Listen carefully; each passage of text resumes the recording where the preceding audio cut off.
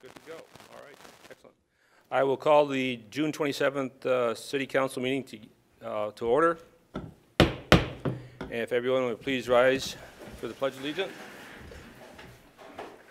I pledge allegiance to the flag of the United States of America and to the republic for which it stands, one nation, under God, indivisible, with liberty and justice for all.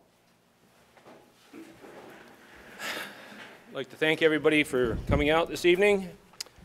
Vermont is, Addison County is on a severe thunderstorm watch until 6:15 this evening, so hopefully the power will stay on. If not, the generator will kick in gear. Are there any amendments to the agenda? Mel told me he wants to put one under D. We're going to name it D+1 because it's got to come before budget discussion. Any other changes? What it is, it's about the stairway that is adjacent to the falls. It's about repairing the stairway. That's what that agenda item is about. Does anybody need to disclose about anything on the items on the agenda? Don't believe there is. Well, other than there is something about the partnership, and I'm the president of the partnership, but I'll refrain from votes. We bought in the heavy guns tonight, right? Okay. We're going to go right to visitors. And Danelle or Amy, I don't know which one wants to go first. Or... Would you like me to come up there or just fine? You can, wherever you're comfortable. Okay. Hello, thank you. Again, thank you for allowing me to take the time to meet today. For those that you don't know, my name is Danelle Byron. I am a local restaurant owner, Vermont real estate broker, as well as Vergennes resident. I was invited here today by Mayor Mike Daniels after a lovely meeting we had a few months ago to share a little bit more about the Economic Development Committee of the Vergennes Partnership, as I'm currently the chairperson. Let me start off by reading to you the purpose statement of the Vergennes Partnership Economic Development Committee. Finds new purpose for downtown's enterprises, helps businesses expand and recruit new ones to downtown, converts unused space into productive property, and sharpens the competitiveness of the business enterprises. And more recently, at the request of the Vergennes City Council, the VP, as I'll call it, Vergennes Partnership, has taken on an economic development role embracing the entire city, not just downtown. Although the groundwork is not always visible to the general public, as many economic development initiatives and behind-the-scenes work often takes years to come to fruition, a great deal of the committee, which currently consists of Bill Benton, Anna Charlebois-Zolette, Bob Furstein, Connie Houston, and Kevin Rooney, in addition to consistent support from Mel and Rennie, this all-volunteer group has spent countless hours meeting and recruiting prospective business owners that will complement our existing small and larger businesses, improving the lines of communication with major Vergennes employers, exploring ideas for under and unutilized spaces and properties, supporting the other VP committees in their endeavors, and much more, all with the sole goal of maintaining and improving the economic vitality of Vergennes. Really what this hardworking group does is focus on making connections, as well as creating and maintaining positive relationships with current business owners, current property owners, as well as prospective business owners, property owners, and developers. Since the beginning of 2016, we have worked hard making about 30 connections, offering confidentiality and many situations as well. We have consistent open lines of communication with the largest property owners of undeveloped and underutilized property in our city, and we are currently trying to match those looking to come and even come here or even grow within Vergennes with such property owners. One of the biggest recent accomplishments of the Vergennes Partnership Economic Development Committee is helping Bob Furstein and Lillian Kennedy secure a renter for the white portion of Kennedy Brothers. Shacksbury Cider, after considering Rutland and Middlebury as well, chose to make Vergennes their home with Shacksbury Cider, which is a internationally known hard cider operation. We came together, partnership members, city staff, local business owners, and volunteers, sharing what makes Vergennes so special and how we can all help assist in their success. Luckily for us, our city, it helped cement the relationship Bob and Lillian started and will soon be opening their doors if they haven't already, not sure, to their public tasting facility so that we could all enjoy the fruits of their labor. A quote from Colin Davis, one of the owners, is as follows: "We were attracted to Vergennes because it feels like a place that is moving forward with a sense of purpose. Everyone we've met seems sincerely excited to have us here." Another project we, along with the assistance of other city departments, are currently focusing on is securing the Neighborhood Development Area designation, also known as NDA. This is only available to designated downtowns as an add-on designation. The NDA program is a new housing incentive program that helps lower the cost to build housing in areas within easy walking distance of designated downtowns and village centers. Whether it's converting a barn or a wing of a house into more living space, such as an accessory dwelling, or developing an entirely new neighborhood. The NDA program offers benefits to developers such as exemption from Act 250 review, municipal permit appeal limitations, exemption from the land gains tax, and a state wastewater review fee limit to $50, just to name a few. This application process is underway for this designation right now. This, along with other residential development in Vergennes, ultimately will add additional housing inventory in our city, in turn benefiting the grand list and our tax base. Lastly, in the coming weeks, we will be launching the new work section of vergennesdowntown.org, which is our partnership website. It's sticking with our headers of visit, live, and play, so we'll now have this work section as well. The purpose of this section of the website is to entice new businesses to relocate or existing businesses to grow here and to make it easy for them to do so, but by providing them with the info they need at their fingertips. It will provide statistical, demographic, and amenity information, local resources such as tax credits and incentives, local lending institutions as well as grant funding organizations, zoning and permitting information by linking to the city website, as well as inventory pages of properties for sale, rental spaces, and investment opportunities available within Vergennes. And that is something in the works. We should have that done in the next couple weeks, and we will be sure to send it your way as well. So, simple as that. Before Amy steps up to the mic, does anyone have any, on the council have any questions of Danielle? Danielle? No? Okay. Thank you very much for your portion. Amy? Thank you. Thank you, Danelle, very much. And thank you, Mayor Daniels, for inviting us here tonight to talk about the Vergennes Partnership. I am Amy Beaudet-Barr, and I have been the Marketing and Development Coordinator for the Vergennes Partnership for a little over a year and a half now. Danelle is just one of the many shining examples of volunteers who I have the privilege of working with, along with our board of directors and city officials, all of whom are committed to helping Vergennes maximize its potential and put its best foot forward, which is essentially what the mission of the Vergennes Partnership is. One of the challenges of a nonprofit such as the Vergennes Partnership is to keep the primary focus on accomplishing your mission versus spending most of your time raising the funds needed to sustain your organization. So the financial support that City Council has given us has been invaluable in allowing us to prioritize our mission over our fundraising efforts, although we certainly do manage to do both. In the past fiscal year, we raised about $22,200 in addition to the city's $15,000 contribution. About $4,300 of that money was solicited and earmarked specifically to pay for projects that had a fixed cost, such as the marketing video, picnic tables in the park, the flower baskets on the bridge, and then the rest of the money was raised from special events and our membership appeal, all of which went into the general fund. So despite the obvious challenge of being an organization comprised solely of volunteers and one part-time employee, we really have managed to accomplish quite a bit during our last fiscal year, so I just wanted to share some of those accomplishments with you. In addition to the economic development work that Danelle has outlined for you, here are just a few more things that the Vergennes Partnership has accomplished this past fiscal year. The website, which hopefully all of you by now have checked out. The address is vergennesdowntown.com. This is a website that we created, but it's really for Vergennes. It's not meant to focus on the Vergennes Partnership. It's meant to be a website for Vergennes.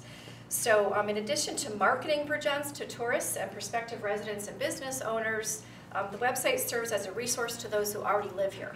We have a directory of services and businesses, as well as a local events page. Since we launched the site last summer, it has had over 10,000 hits and over 27,590 page views. We use Google Analytics, so we can tell that the most popular page by far is our events page. And what that is it just shows a variety of different upcoming events. So anything from the Junior Fishing Derby, to music in the park, to a concert in the Vergennes Opera House, to a workshop at the Bixby Library will be on our events page if it's an upcoming event. And residents have been telling us that they really appreciate that because it provides one source that they can go to right at their fingertips that finds things going on at a variety of venues and hosted by a variety of different organizations. So I just think that it enhances quality of life for people who live here. And just really quickly, I also wanted to share these tidbits with you. So out of the over 10,000 hits we've had, about 8,100 have been from Vermont, 1,117 have come from New York folks, 820 from Massachusetts, 483 from Connecticut, 212 from California, 164 from New Jersey, and the rest are primarily from New Hampshire, Florida, Texas, and Rhode Island. So those are the people that are interested in checking us out. Next, I want to talk about the free Wi-Fi that we've helped to provide.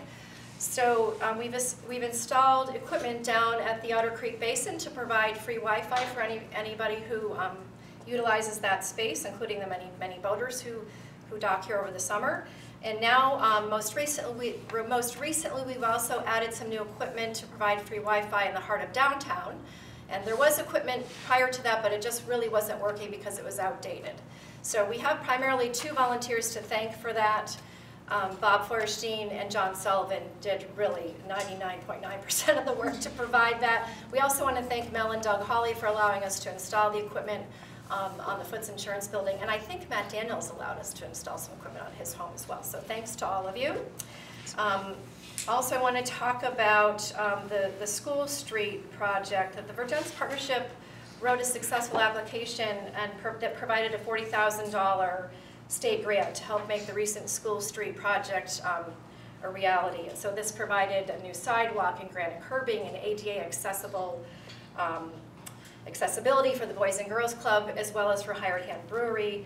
And that corner of School and Green Street now is really, I'm sure you'd agree, a lot more visually appealing and lively than it used to be. The building itself is much better utilized with the addition of Hired Hand Brewery.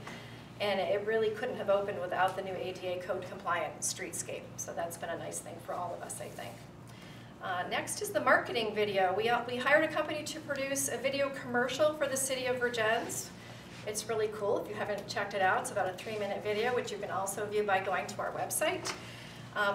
We know that it's been viewed over 1,000 times on our website alone. But we also know that it's been viewed over 20,000 times on the Facebook page of the Vermont Department of Tourism. So we made sure to share it with them, and they posted it, and it's been viewed over 20,000 times. So it's very hard to measure that sort of thing, but we hope that it will entice new residents, businesses, and tourists to come to Vergennes. So finally, the last thing I wanted to mention was that we applied and were chosen for a 6-month pilot program with Efficiency Vermont that's been taking place since January. So it essentially provides an enhanced level of customer services to our residents and businesses. So while this has been going on, they have held, the experts at Efficiency Vermont have held a variety of workshops and open houses. They've done some personal visits to businesses as well as residences, and they have visited roughly 20 businesses and conducted 25 home visits to advise people about the ways they can save money by conserving energy. And the Vergennes Partnership facilitated those connections and organizing those efforts. So we certainly do more, but time is limited, and those are the things I chose to share with you this evening. If anybody's interested, I have handouts that list a few of the more things. But again, I wanted to just thank you all for listening and let me know if you have any questions. Does anyone on the council have any questions for me? Just maybe a quick comment.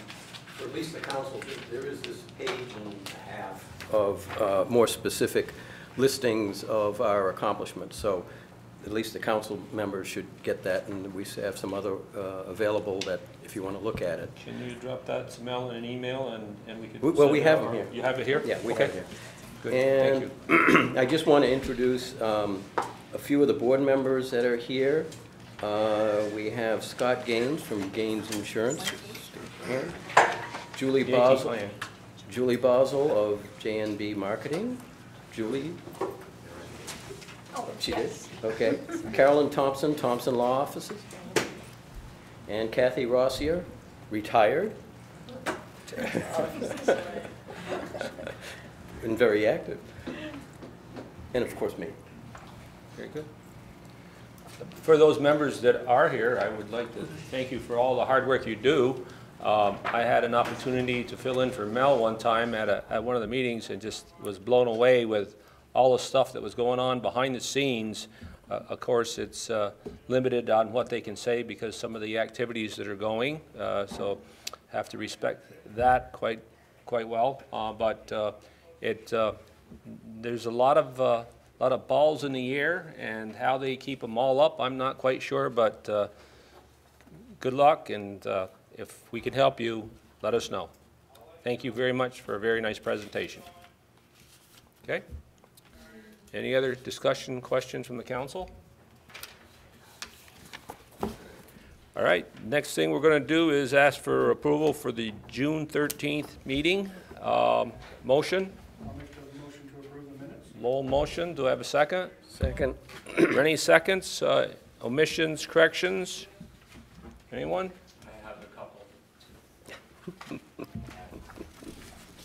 Page 2, Sam Fisherman Memorial Pool. City Manager Hawley reported. The same paragraph, 4 lines from the bottom, volunteerism is great, she advised, but a bigger part is needed. I think what she was trying to say, but the city must play a bigger role, or something to that effect. Next page, sewer department budget. City Manager Hawley reported that there are 6 more years of a $123,402 bond payments. I think that should read of annual bond payments.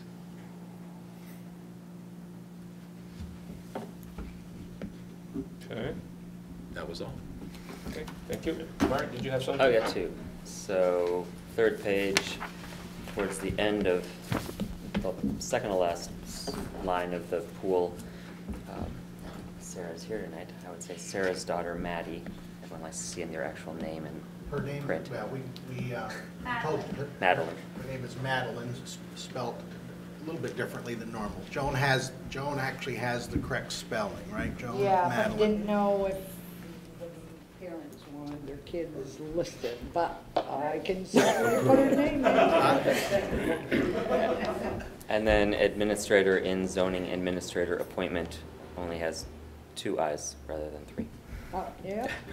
What's wrong with that spell check? Well, it's You may want underlined, to check so your it dictionary. hid. Sounds like you've saved, It's a computer hiccup. That's it. Okay, Okay, so I had Madeline, and what's Sarah Hale's little boy's name? Kathy? Did Ben, which one was it? Ben was here, I think. I think it was both of them were here. Nope, No, just one. Oh, then it was Ben. The oldest one. Okay.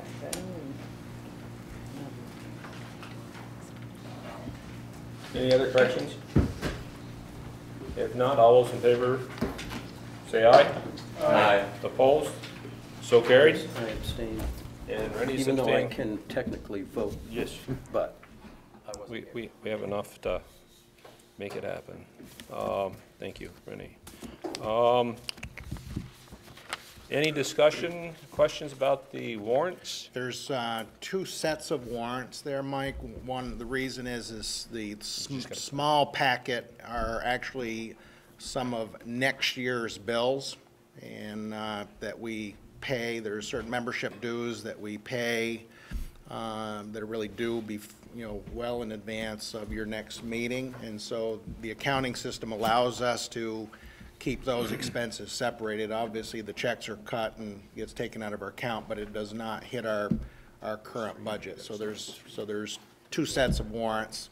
We're kind of on the front end. Usually when we get to the, what you'll get used to having two sets of warrants, because when we get into July, there's bills that come in that are really June's. So you'll end up with a set of bills that are covering the prior fiscal year as well. You couldn't talk a few seconds longer? I could, don't get me started. I'm gonna get you wound down at the other end Yeah, there. That's there what- you go.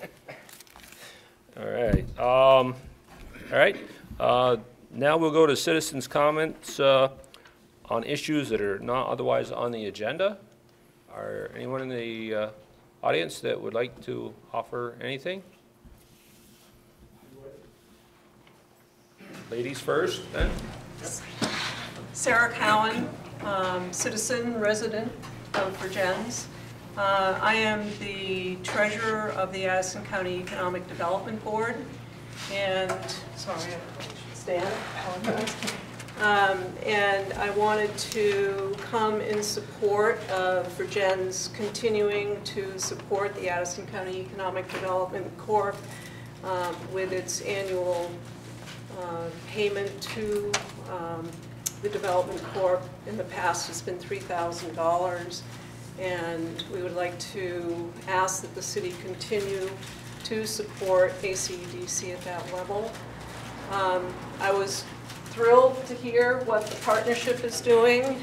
The Economic Development Committee from the partnership is doing wonderful work, and I think in addition to that, it's important to recognize that we have large businesses here in Vergennes, most of whom are represented here.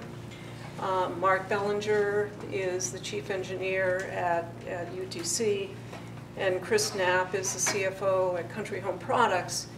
And the partnership is doing fantastic work in trying to attract new businesses, trying to fill space, et cetera. And I think it's important to note that ACDC has also participated in a number of the events that were discussed by Danelle. But also I think it's important to note that ACDC recognizes the incredible importance of the large employers that Vergennes has, and the importance that they not only bring to Vergennes, but also the county as a whole. The organization, our executive director, is acutely aware that our largest employers now are no longer locally owned. There are a lot of discussions going on both within our organization, within our board, about how to make sure that these businesses stay here in Vergennes and continue to offer the excellent employment that they do. We have excellent representation from ACDC at a state level. Our executive director is very involved and has been ever since she was hired in a lot of state efforts. And those efforts are bringing both support to our large employers, but also to the vast number of employers and businesses in our county. And so I'm just here to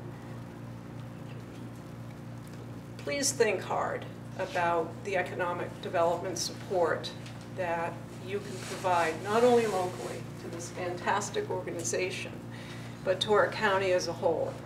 It's critical. It's not just one effort. It takes a village. It takes all of us. It takes a city. It takes a county to make these things happen. And I think that we can all contribute both at a wider level.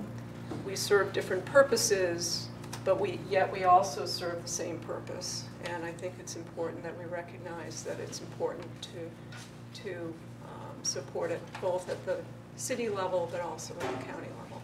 So, Thank you, Sarah. That is an item that is on the agenda tonight, by the way. I understand that, but I didn't But understand those, that we could talk. no, what I or- said is issues that are not otherwise on the agenda. So if it's something that's not on the agenda, that's what we want to hear about at this point. Okay. And then the comments could be made, but you've already made your comments. Oh, then I won't talk then. I'll wait until we get to that one. Thank you. It's gonna be a long evening as it is, but we want to take and move along as quickly as we can because there's a lot of stuff, and most important is the budget get passed. And thank you for your patience.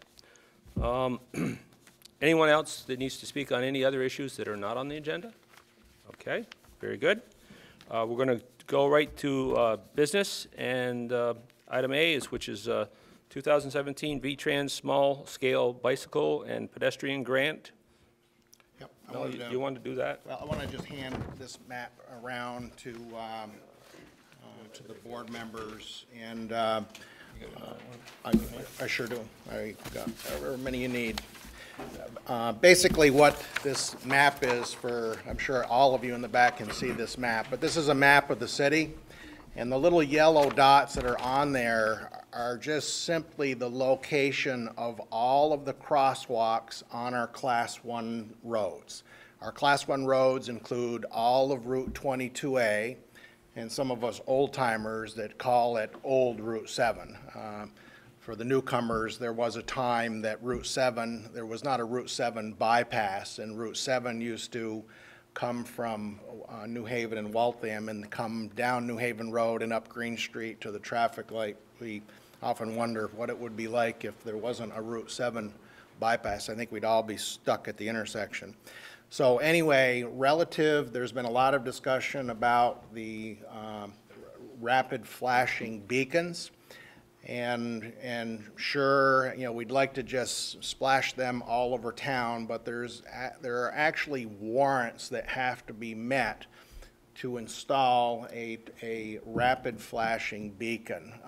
And the reason behind that is that you don't want to be having these flashing beacons at every crosswalk, because what happened is they just kind of melt into the landscape, and people would not give them any attention at all. So you want to use them wisely and when they meet warrants. And the way that it works is it's really like a two-column chart. I'll try to simplify this, but when our warrants met for a flashing beacon, pedestrian crossing beacon, it depends on the speed limit of the road, first off, and the traffic count on that road, and thirdly, the number of pedestrians likely to be using a crosswalk. So I can tell you that in Vergennes, all of our roads are either 25 mile an hour or 30 mile an hour, and the chart covers for 30 mile an hour and less. And they are only warranted in a 30 mile an hour zone if there's more than 9,000 vehicles per day.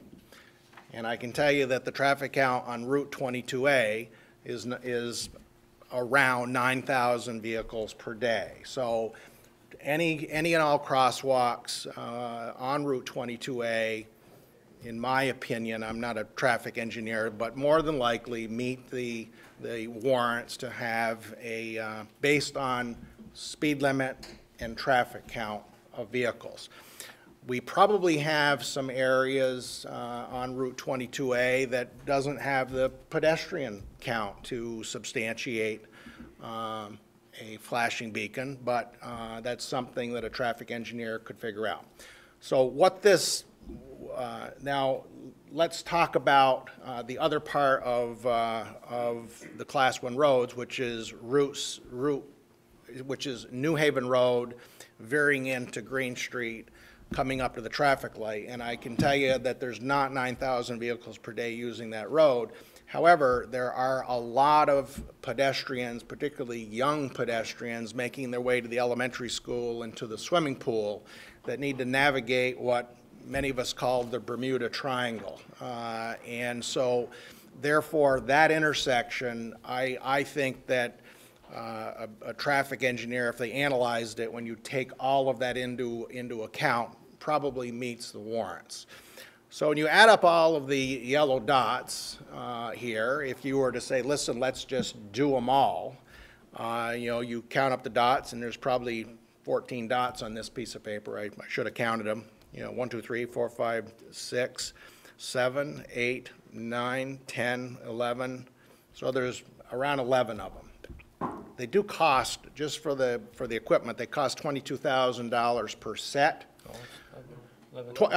I'm sorry, $11,000 per, sorry about that, $11,000 per set. But that is not the only cost involved with these things, because many times there's work that has to be done on the ground to make sure that you have the proper apron and you have a properly designed and constructed crosswalk so that it's handicap accessible, has the steel plates. And so it's not as simple as purchasing the equipment and having Jim Laurel and the crew come up and stick them in the ground. It's more complicated than that.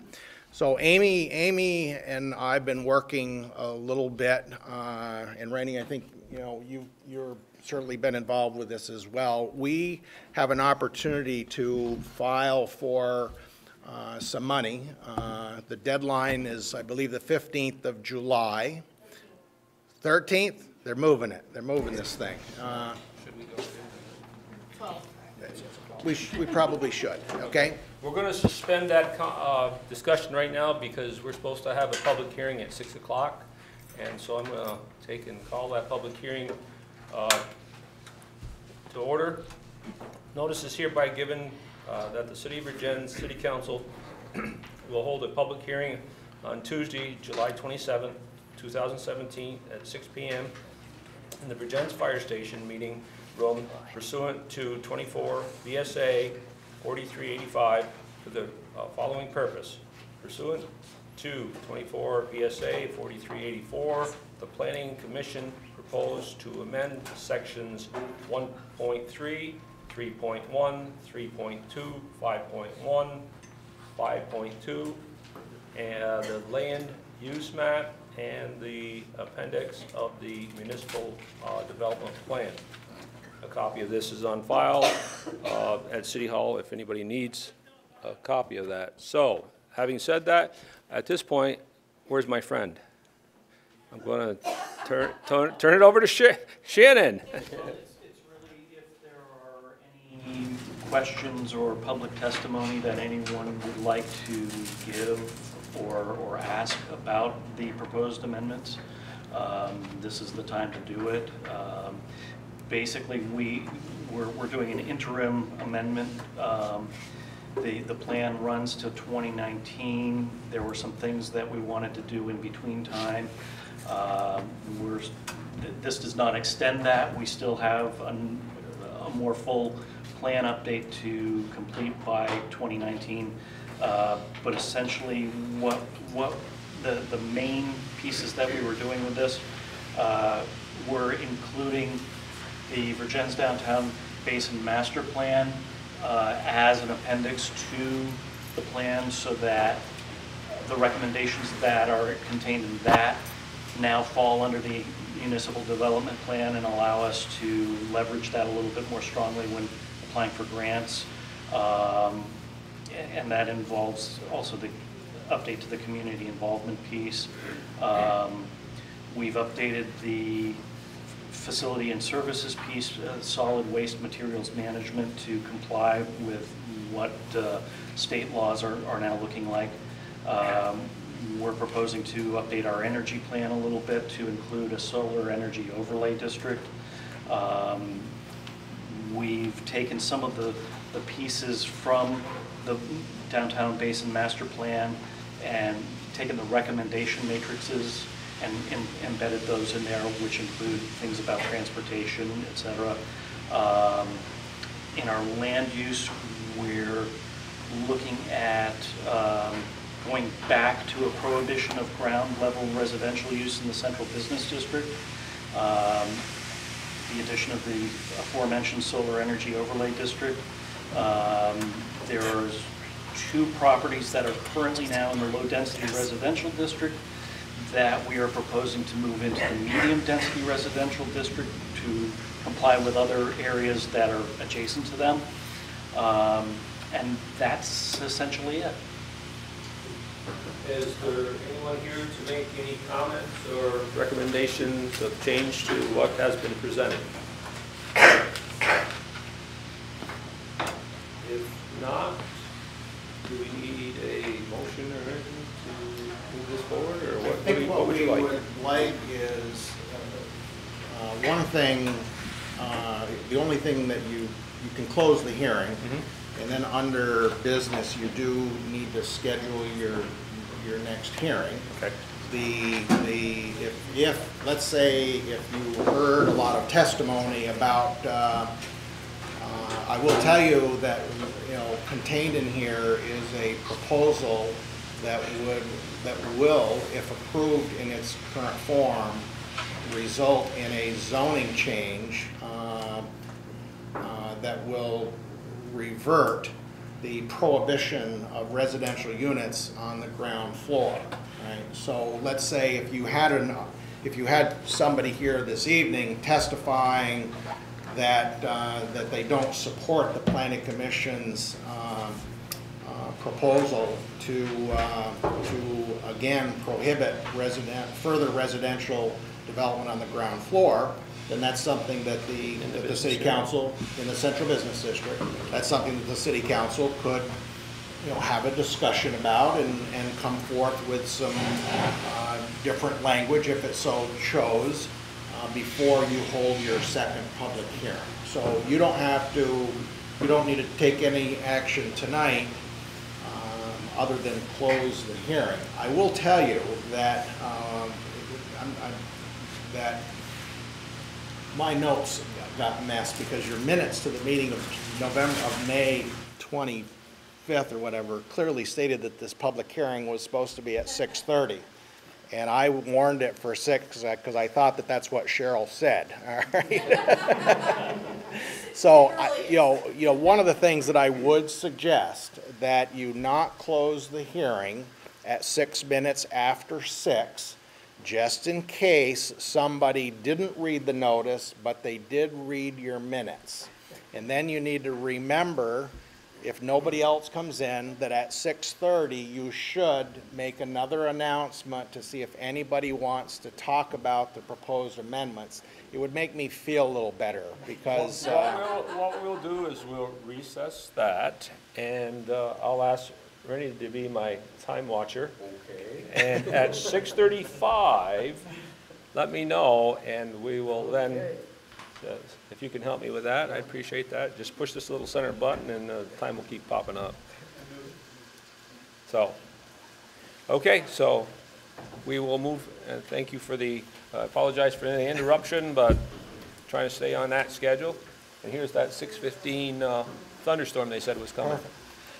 So what we, relative to the small scale, what we would like tonight from the City Council is, it could be one motion, but it's really covering two items, really.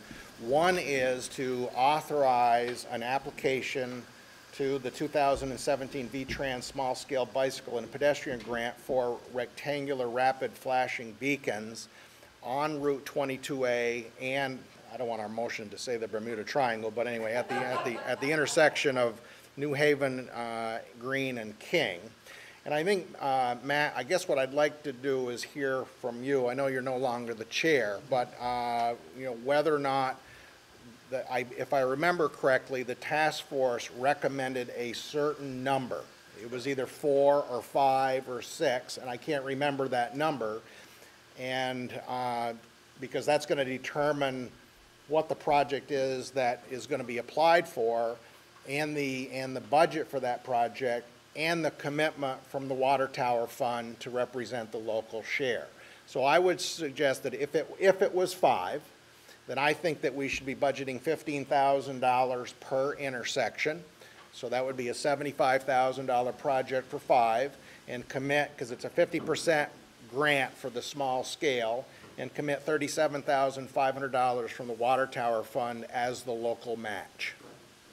We have a sweet spot now, which is 4 units to be installed, 3 on Main Street, 1 at Green and Yep. New Haven Road. Is that the only answer you're looking for from me? Yeah. Because I do have a question. Oh, yeah. When we solicited the support of local motion out of Burlington, they were somewhat skeptical as to the efficacy of the rapid flashing beacons, as well as the kind of hoops that the city would be required from the state, I guess, Yeah. in order to install. Do we feel that those are not a concern for us, or? Well, I can tell you the small-scale bicycle and ped program is considerably easier than the normal, right, David? David Crawford at the back. It's considerably different, all right? But it's not to say that there's no strings. So David's doing some work for us, obviously somewhat related to this program. And so I hear what you're saying about your concern is, you know, time and complication, and should we just go it alone? I feel as if it's simple, it's worth going after the money. That's my sense. Especially if we get a 50% more. Oh, absolutely. It was the Yeah. number one recommendation coming out of the task force, so I Jason absolutely support it. from Locomotion has emailed me and said he's very busy and is going to reach back to us in July. Okay. So, so there's more discussion that will be had later about that part. Okay. David? I'm sorry, I didn't quite hear whether the guy that... No. What Matt, because obviously, you know, the grant programs, you know, it isn't free money where you just apply, they send you a check. There are, you know, it's a process, it's a regulatory process, and in some instances, it can inflate the cost to a point where like, you know, let's just go it alone. I really think that in this small scale program for this type of unit, I think that it makes sense to go after that money. Okay.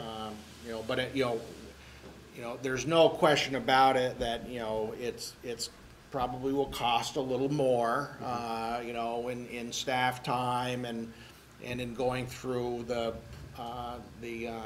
request for qualifications. You know, there is that on there, but I think there's enough benefit to go through that process. Great. That's my feeling.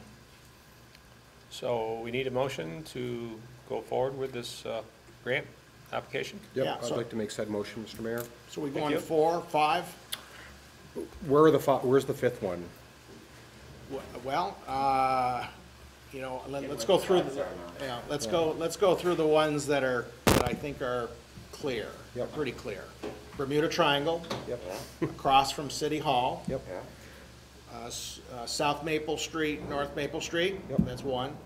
And McDonough Drive, South Water Street. Okay? There's 4. I have 2 others that do concern me. I think that when you cross when you go across the bridge, there's 3 crosswalks across the bridge. There's one of them at Canal Street, there's another at White Street, and there's another at Panton Road.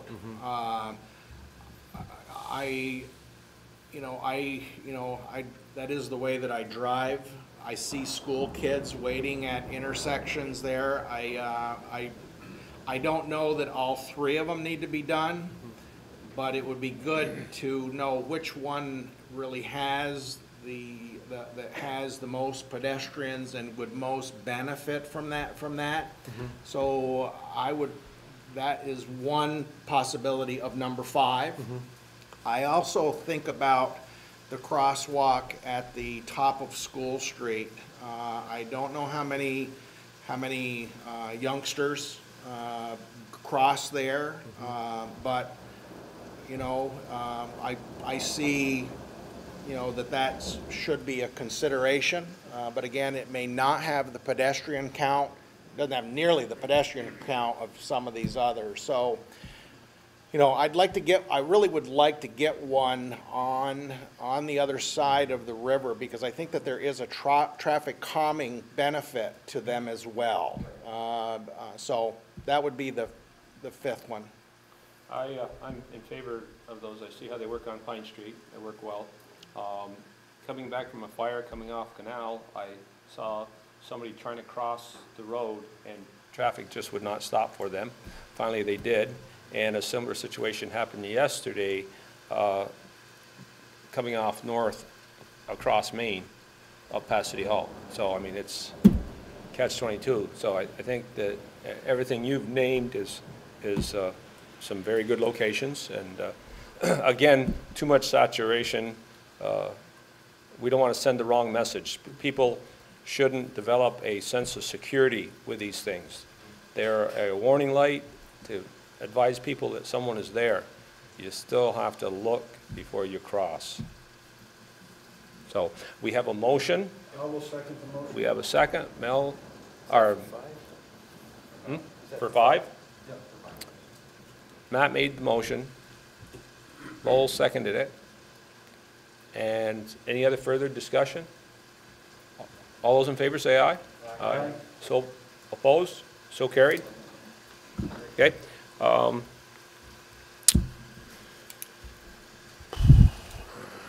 right, Addison County Economic Development Corporation allocation. Chris Knapp wanted to. Chris, we'll let you go ahead and, thank you. Thank you, Mayor, City Council members.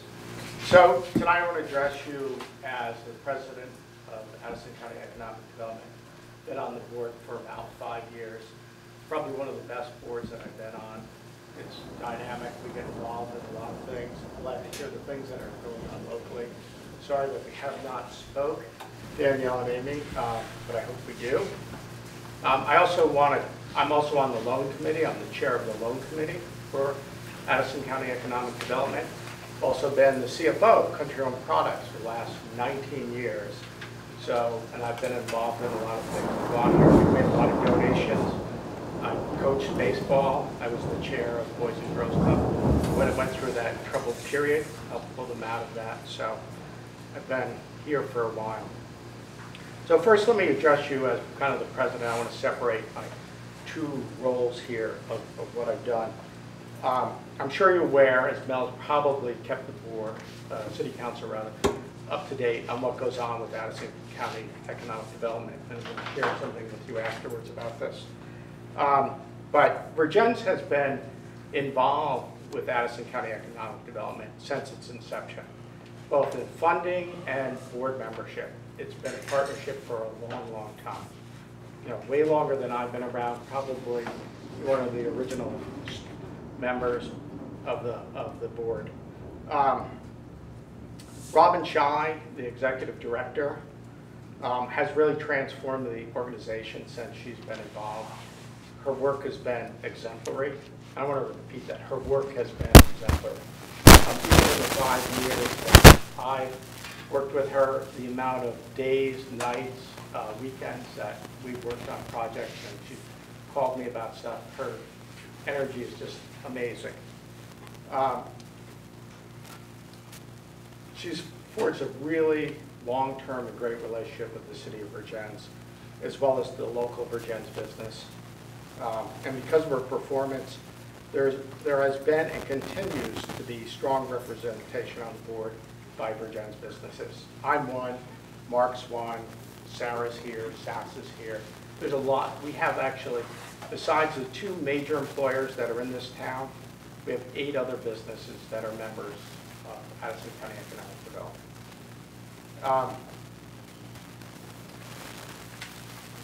We've also made a lot of loans to local businesses that have helped them get through. So besides being the support that we have provided as Addison County Economic Development, we've accomplished a lot of things here in Vergennes. We brought the Vermont Council of Rural Development Community Visit Program to Vergennes, which resulted in Addison County Economic Development facilitating several meetings for Vergennes Economic Task Force. Worked on the revitalization of the Falls Basin area and the creation of the Transportation and Park Task Force. In addition, Addison County Economic Development was part of the team to promote Vergennes and Kennedy Brothers, which led to the Shacksbury Cider location inside of Vermont. We've also made loans to help get Shacksbury here in Vergennes. Robin was part of that master plan development.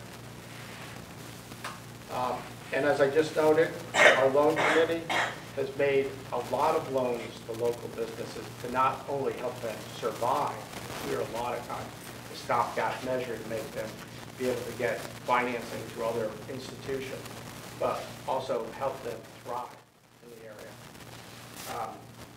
So annually, we file a report with the state. We're required to with all our accomplishments. I'm going to give you the last 3 years of reports. This get a better understanding for this city council, have a better understanding, and for you as the mayor to get a better understanding of what ACEDC has been doing. I think it's really important that you have a thorough understanding. And this, Mel has got this report every year. I'm sure that you've shared it with the board, but I think it's important to get that.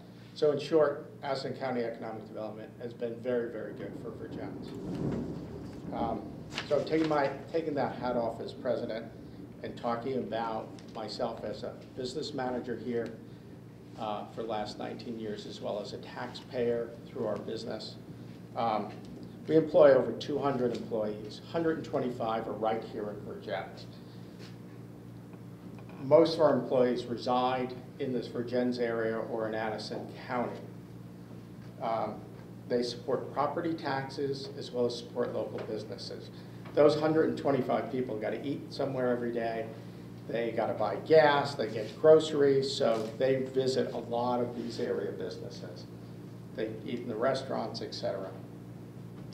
And as fortunate as it may be, recently, in conjunction with our parent company, which is Generac Power Systems, we decided to close, based on really sound economic reasons, our Winooski manufacturing facility. I'm sure all of you heard about this on the news. However, we're very committed to keeping jobs here in Addison County, in Vermont, and preferably here in Vergennes. In order to do this, to attract the type of talent we need, CHP needs a vibrant, thriving economy in Vergennes. Because our attracting people, we've attracted people just recently from Iowa, Pennsylvania, Texas, California. I don't even have the whole list of where we've been hiring people into the area. We're trying to grow jobs here. And a big part of that is saying this has to be a thriving community for people to come here. They bring their spouses, they bring their children. We need to have jobs for their spouses. So, but all of these people are looking for an interesting place to live. There's a lot of states throughout the United States that can make the claim it's a great place to live. So some of these people choose to live here because there's a lot of good reason to do it, but we've got to make it into something that has that social economic background, that they say, I got stuff to do at night, I've got places to go, I've got good restaurants to eat. This is a really important part of that relocation. So the type of professional jobs we are and will be recruiting for in the near future, we need that type of environment here in Vergennes to attract those people. So economic development is critical to the area. And then we see that ACEDC, as wearing my hat again, as the CFO of Country Home Products, is a vital part of that. It's why I volunteer my time to be on the board, to be on the executive committee, to be on the loan committee, and to be available pretty much 7 days a week for anything that comes up to help us fulfill our mission. So, in short, I hope that the board, sorry, I keep calling you the board, I'm just used to dealing with boards all the time, but the city council passes the support and continues the support for ACEDC. Thank you. Thank you, Chris. Anyone else? Young lady with glasses. Hi, I'm Sam Stewart, also known as the young lady with glasses. And I am here to encourage the City Council also to continue the support for ACEDC. I am a board member on ACEDC. I'm a local City of Vergennes resident, as well as a business owner. I own Stonecutter Spirits. I've actually had the pleasure many times of working with as well as other local businesses, Stonecutter, and events and activities in Vergennes. And the story I kind of wanted to share was that ACEDC was a huge part of Stonecutter coming to be what it is today. I started the company with my co-founder, we bootstrapped it, and then we turned to banks for loans. And the ACEDC was crucial for that initial launch of Stonecutter. In addition, they also gave us a second loan when we were looking to expand and grow. And I'm happy to say that now we're able to be doing events in my own community and to be doing events throughout Vermont. And it really was the support of ACEDC that really helped jumpstart my business. On a board member side, I wanted to share that I'm particularly proud of the ACEDC for Robin's representation of our community, of Addison County and our community in the State House. I'm a young Vermont resident, and I'm so excited to see more working people in the legislature, people who are really closely connected to the economic development of the community that I live in, places that I work with, my neighbors, my fellow business people, that they have that voice at that level, I think is really powerful. And I've been so impressed with the way that ACEDC has conducted itself as a company from the top down. Everyone who works there is so dedicated to making sure that businesses like myself and communities like Vergennes have the voices and have the resources and have the connections that we need to build stronger communities and stronger businesses. So as a board member, as a City of Vergennes resident, and as a small business owner, I really urge the council to continue the support for ACEDC, and it's really important and vital work that it does in our community. Thank you. Not to put you on the spot, Sarah, is there anything else you'd like to add? I can't speak anymore. Yes, you can. But I think it's really important that you hear this. This is $3,000 for an organization that, when you look at this packet and you see what this organization does year in and year out, and the focus on Vergennes is critical. Vergennes probably has the biggest voice on this board right now, and this board runs the organization along with the executive director and 2 part-time staff. And there are 5 board members, 4 or 5, right in this room that have either live in Vergennes, have businesses in Vergennes, or represent this community. And Jeff as well, representing City Council, is now a member of the board. So I can't say enough in support of the organization. I forgot, but I'd like to, I could be. Of course. This is the last 3 years of annual reports. Thank you. Thank you. Any other discussion, questions? Any other comments? Hearing none, then no, you got any comments you want to offer? One of the things, just so that you know, there is an invoice in the current year's warrant to release the $3,000 that was allocated out of the current budget. You will not find my signature on that invoice. If the City Council signs that warrant, that check will be released in the morning. Relative to my proposed budget that you will be talking about, and I just want to make that crystal clear to everyone in the room, that when you get around to my proposed budget under E, I have eliminated the $3,000 payment to the Addison County Economic Development Corporation for FY 2018. And some of you may be wondering, well, Mel, what's the elephant in the room here? Why would all these other organizations be allocating the same thing that we've been allocating for a year, but you've put a 0 next to Addison County Economic Development Corporation? And I'll be crystal clear as to why I put 0 is I was on the board. I was one of the original early members of the Addison County Economic Development Corporation. I spent years on that board, and they have done a lot of good things.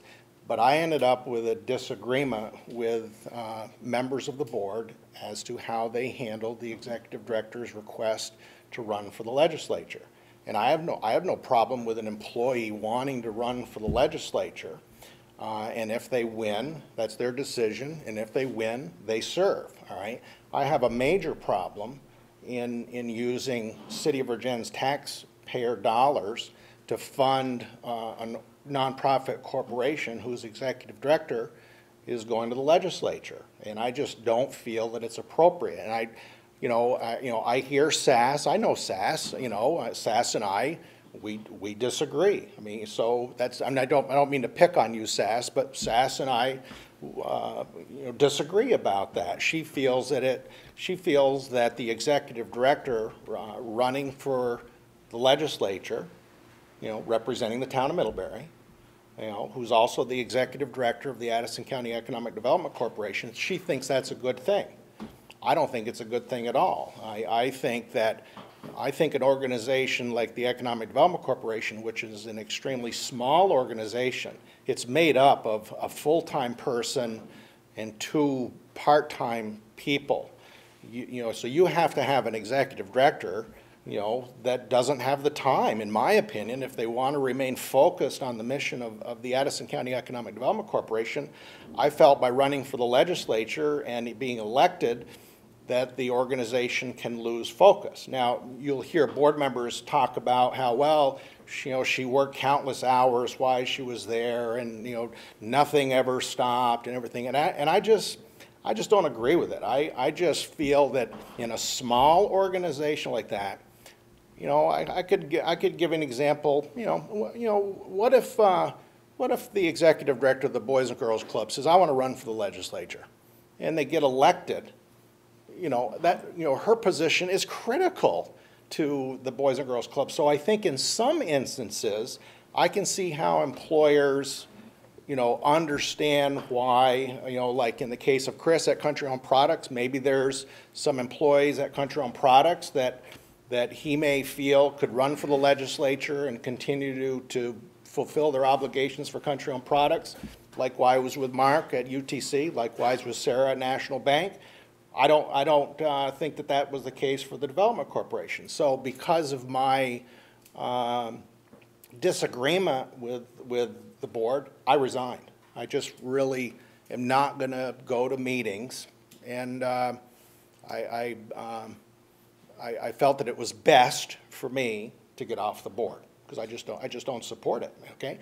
And I can tell you, if the city council wants to put $3,000 in a budget, I'm on to the next project, okay? I mean, it's not, this $3,000, is not a big deal to me, all right? So was I sending a message by putting a 0 in there? Absolutely, absolutely.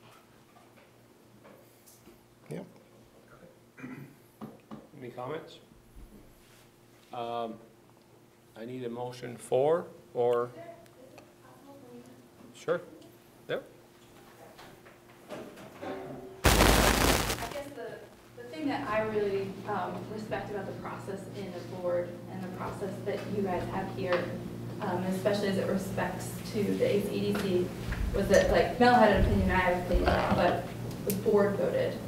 So everyone in the room voted. And it doesn't matter what I think, and it doesn't matter what Mel thinks, because it's about consensus.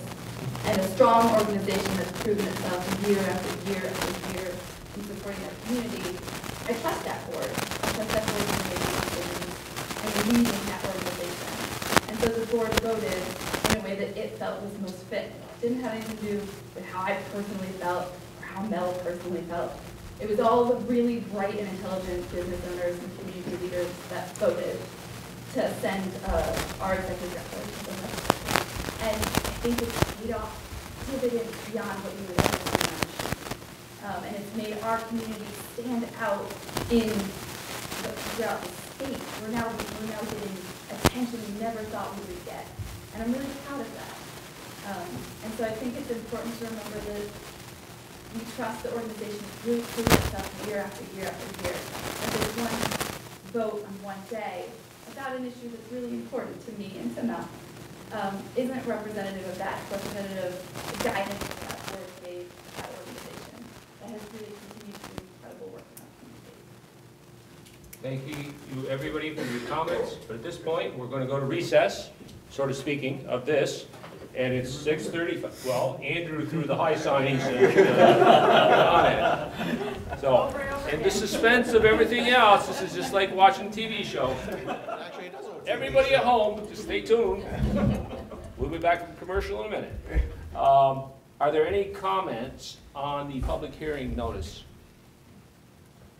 Not hearing any, we'll close that meeting. So, we now have to, do we want to do it right this second, set a day, or the next That's one? on your agenda, Mike. Okay, oops, excuse me. Okay, we'll come back to that. Okay, now, back from commercial.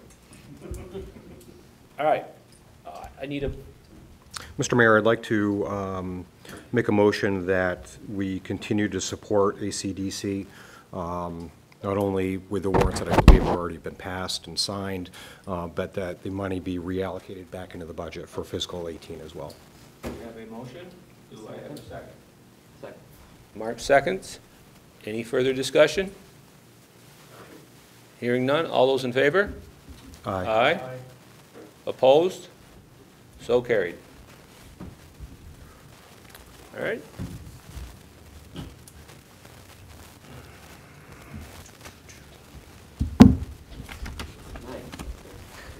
What's that? Now you can set the date. No, not quite, no. Quite, We gotta, we'll get there. we gotta go, we're gonna come down to that in a minute here. If anybody wants to stay, that's fine. If you're at a point that you need to leave, well, you may do so, but we just got another Vermont alert that thunderstorms are good through 6:41. Got another one coming through. So it may be safer inside than it is out. Okay, and so we're going to go to item C in business, allocations from the Water Tower Fund for the Vergennes Partnership.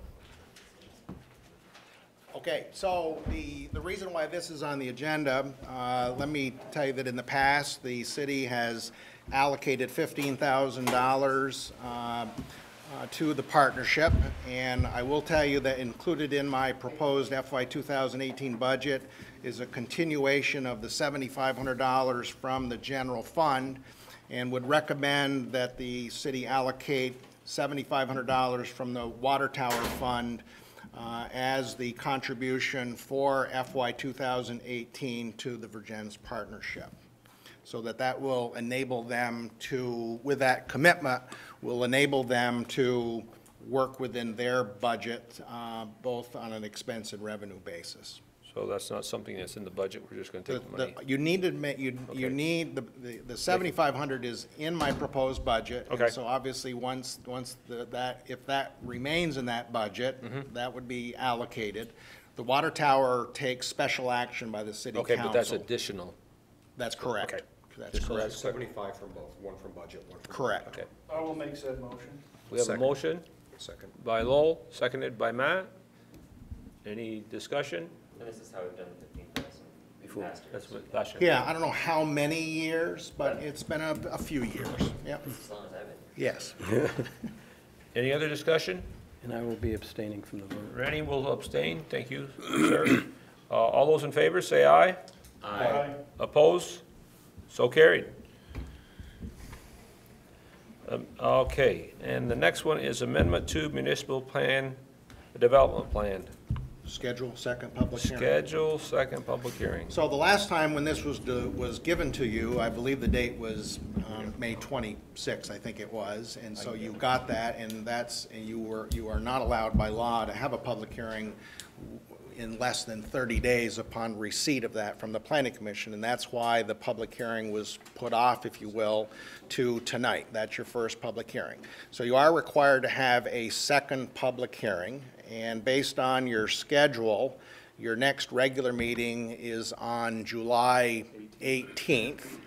And so unless the city council wants to make some changes to the proposed amendments, you could, if you so chose, to, on motion, set the date of the second public hearing for July 18th. I will make said motion. So, Poll made this section. 6:30? Well, I will try to do better. Your next meeting, is that on the 18th? We're not meeting the 2nd and 4th, we're only meeting on the 3rd, Tuesday in July. I finally get the 2nd and 4th down. It's only maybe Summertime. 8 times a year. And I'm not gonna be here. Rennie's gonna run the program that night.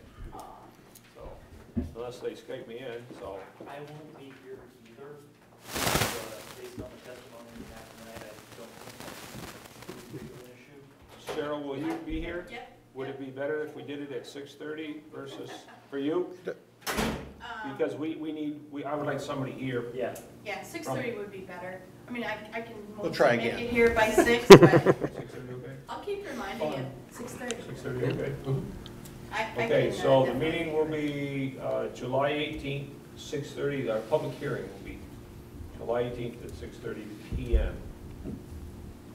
Okay, excellent. All those in favor of that date, say aye. Aye. Opposed? So carried. Thank you.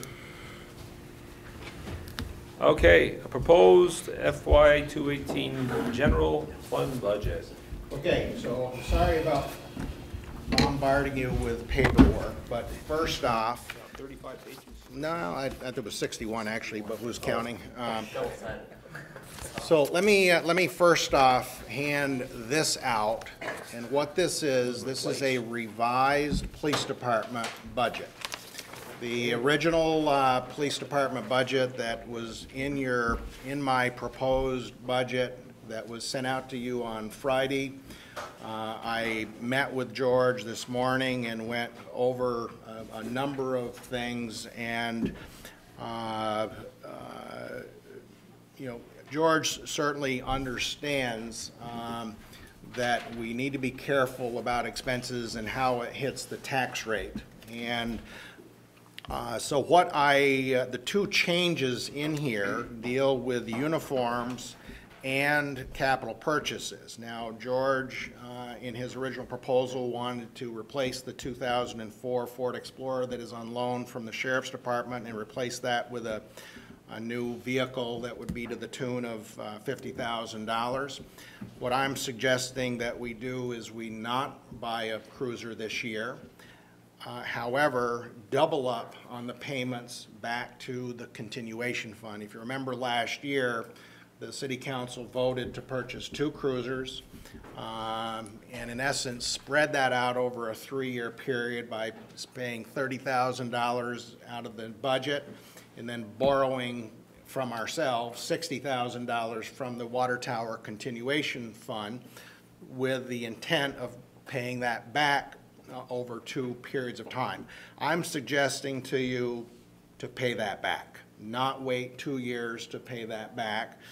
And I just want you to hold that thought as to why I feel that that's okay to do. Okay, so just hold that thought.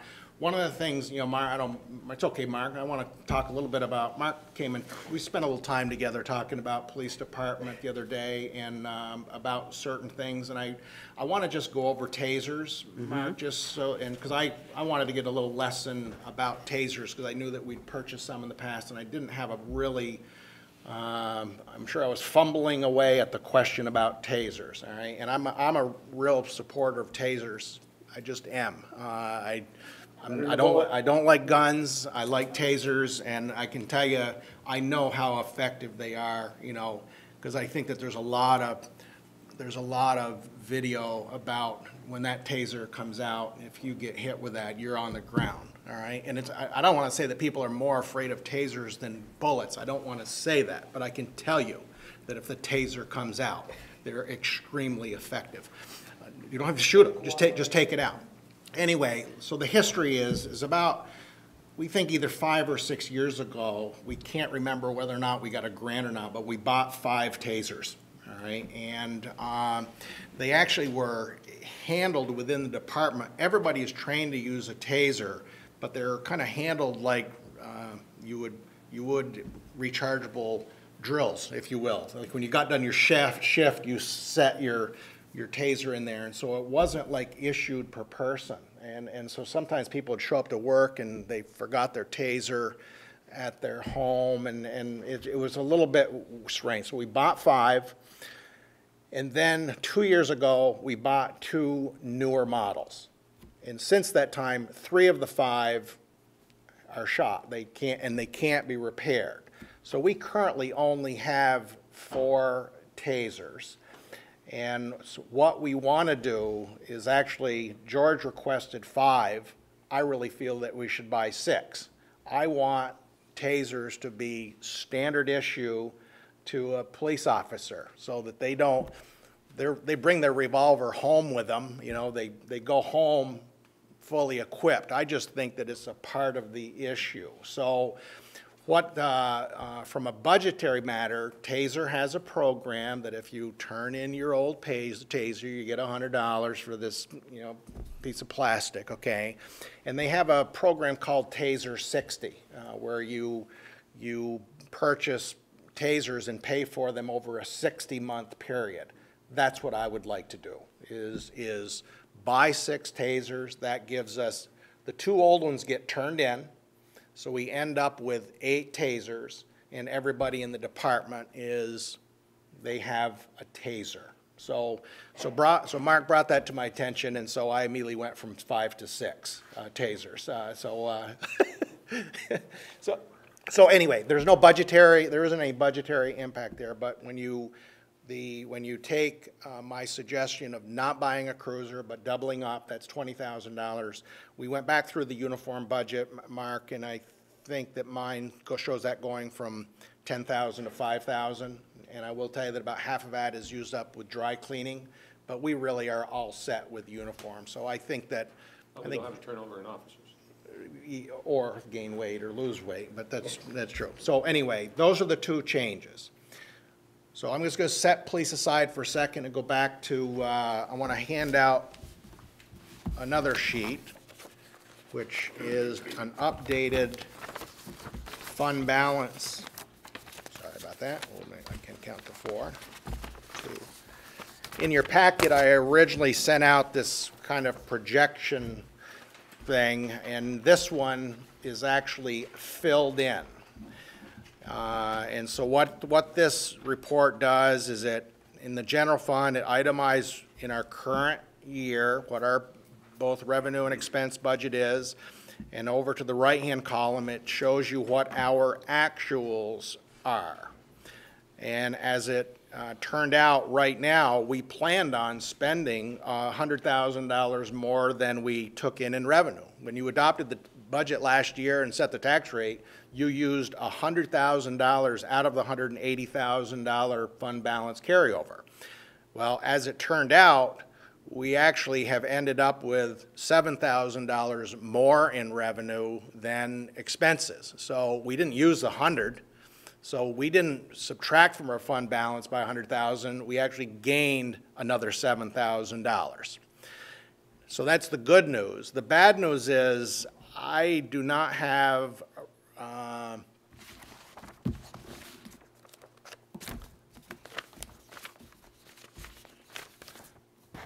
you can go right to the bottom.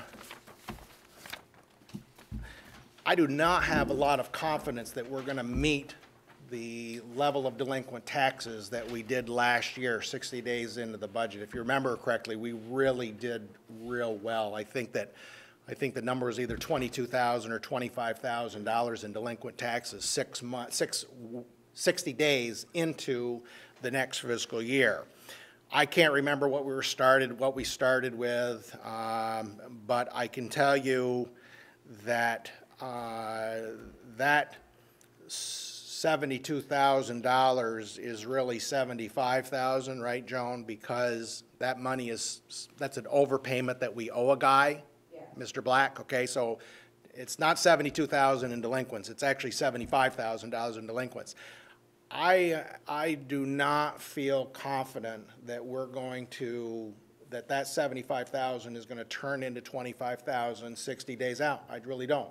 I think we can get half of it, but I'd like to say we're gonna get it all, but I just don't think that we are. I think it'd be too optimistic. So So I predict that our delinquent taxes could go up $25,000.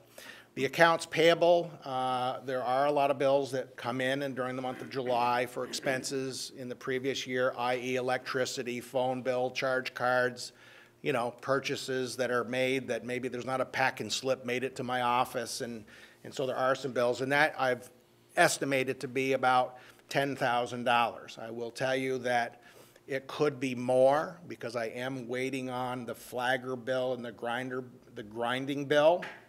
And so that $10,000, it might even be 20. All right, I'm still waiting on those bills, but I'm going to say it's somewhere between 10 and 20. So after having done so now let's go back and talk about the budget again. All right, and if you look at my proposed budget for administration, I have a proposed budget of going from $384,000 down to $380,000.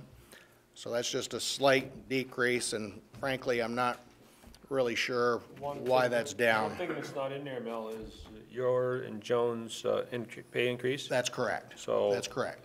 there- Yep. We don't have to make that decision tonight, but that needs to be done soon as to what they're gonna get for a pay increase.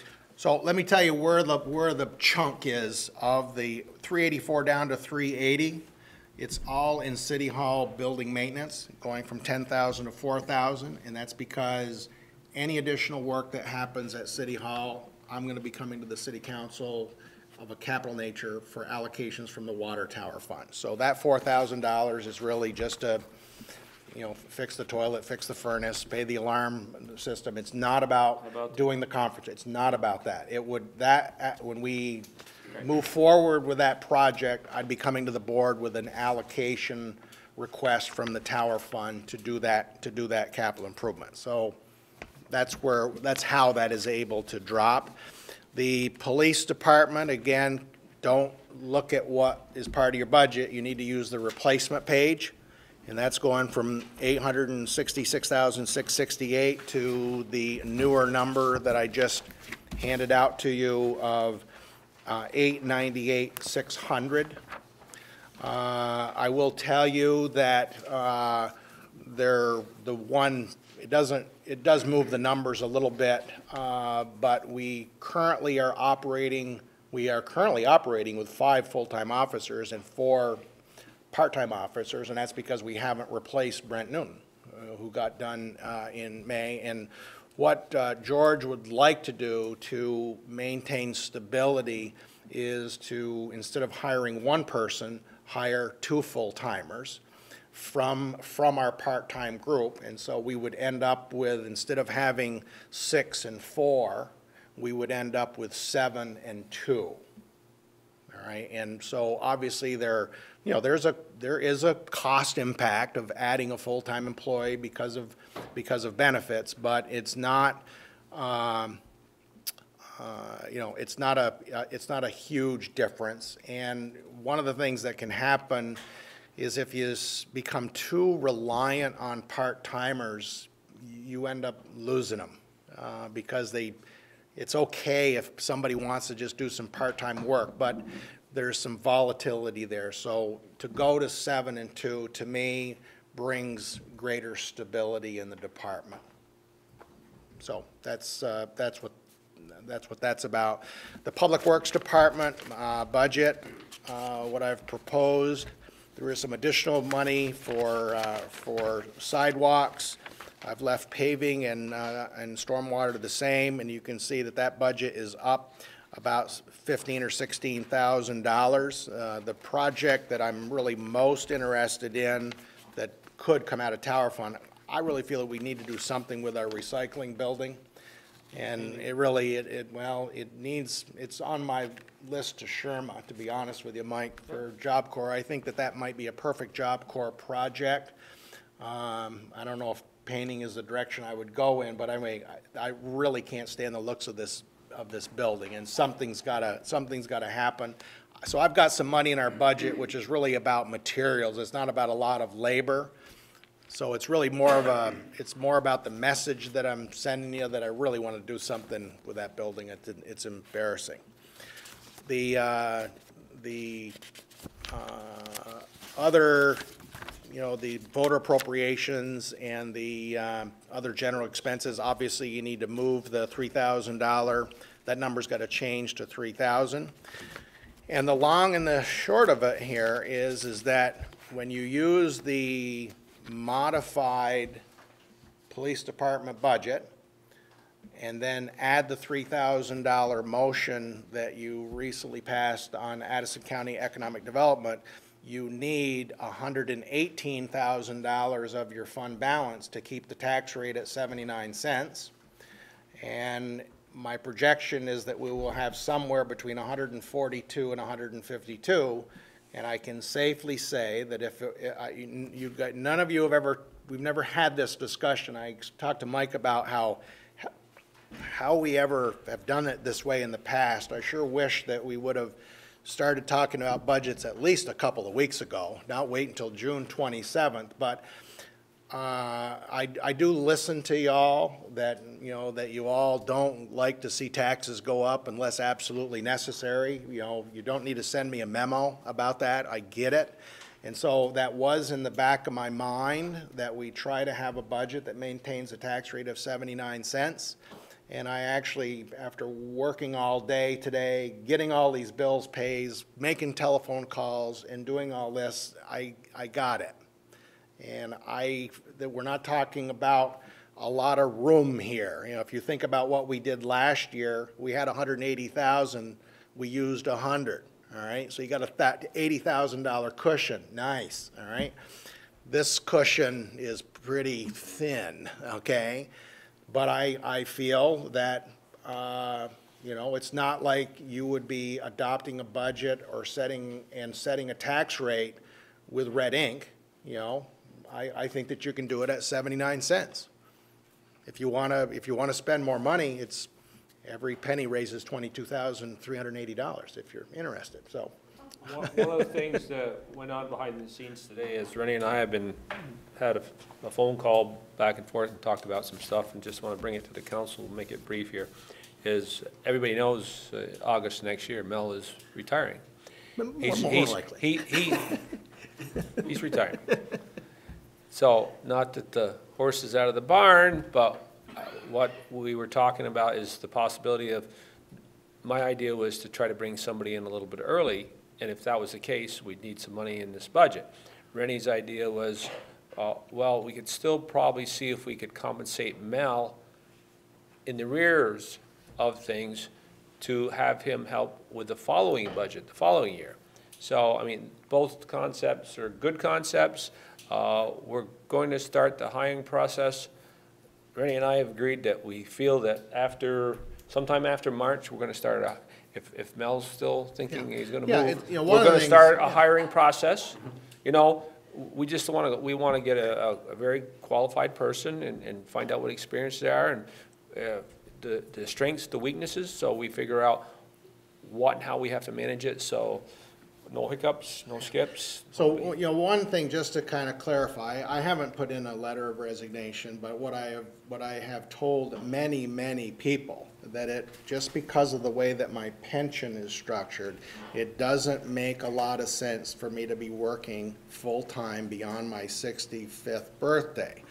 And for those of you that know me, if something doesn't make a lot of sense, I usually don't go that direction, okay? Hey, Joan, Joan, you control the birth records, right? Can we adjust Mel's? So I can tell you, you know, at this point, you know, because it doesn't make a lot of sense for me to be working full-time when I turn 65, you know, in August of whatever year is it? 2018. 2018, all right? I will tell you that, you know, that just because, you know, even though the law on being appointed zoning administrator is a 3-year term, all right, I really fully intend to fulfill that 3-year term. I really do.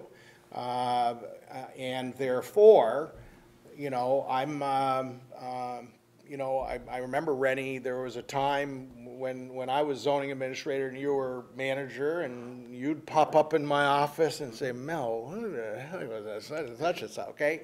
So I plan on being around anyway, and, you know, the city's never nickel and dime me, and so I'm not gonna be nickel and dime in the city. I wanna make sure that, you know, this works for everybody. So I just wanna keep that in everybody's mind, you know, I'm not going anywhere, all right? My intent really is to stay here, and, you know, I think that's a system that could benefit everybody. You know, there might be some managers that really don't want the previous manager that close to them, and I can tell you, for me, you know, Rennie and I work together well. I like it that Rennie's a deputy mayor. There's no anybody that doesn't like that, and it's because they don't have confidence or something. I want to hear from somebody that has some experience. There's value there. So I think it will work, and I don't know how much it does affect the budget, Mike, but I think it's good to, you know, certainly, you know, have some plan. Yeah. You know, some plan. Yeah. So moving back to the budget. Yeah, so I'm happy to answer questions about anything. I don't have any problem. I'm not married to these numbers. If there's things in here that you want to move and tweak and whatever, I'll tell you what the ramifications of every tweak is. So Mel, questions regarding the police budget? Sure. Capital purchases? Yep. Proposed 60,000, that's us paying ourselves back. That's just strict buying absolutely nothing. It's just paying. Paying ourselves back. Paying the continuation fund back in full. Okay. Any other reason questions? for doing that early?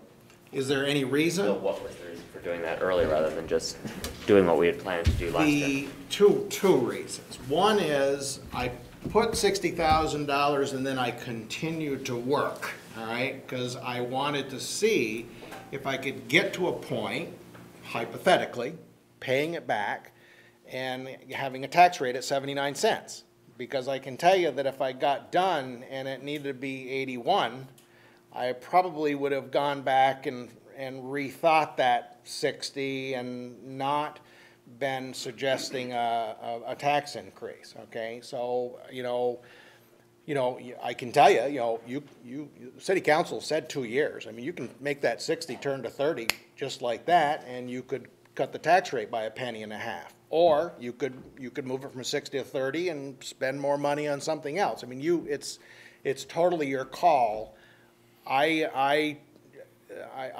So that's one of the reasons why I did it. The other is I'm a pay cash guy. I can tell you, I don't like loans, and I know, of course, I just barely talked about buying tasers over a 5-year period, but anyway, I can tell you that next year, you're gonna wanna buy a commercial cruiser, because it's gonna cost you $50,000, okay?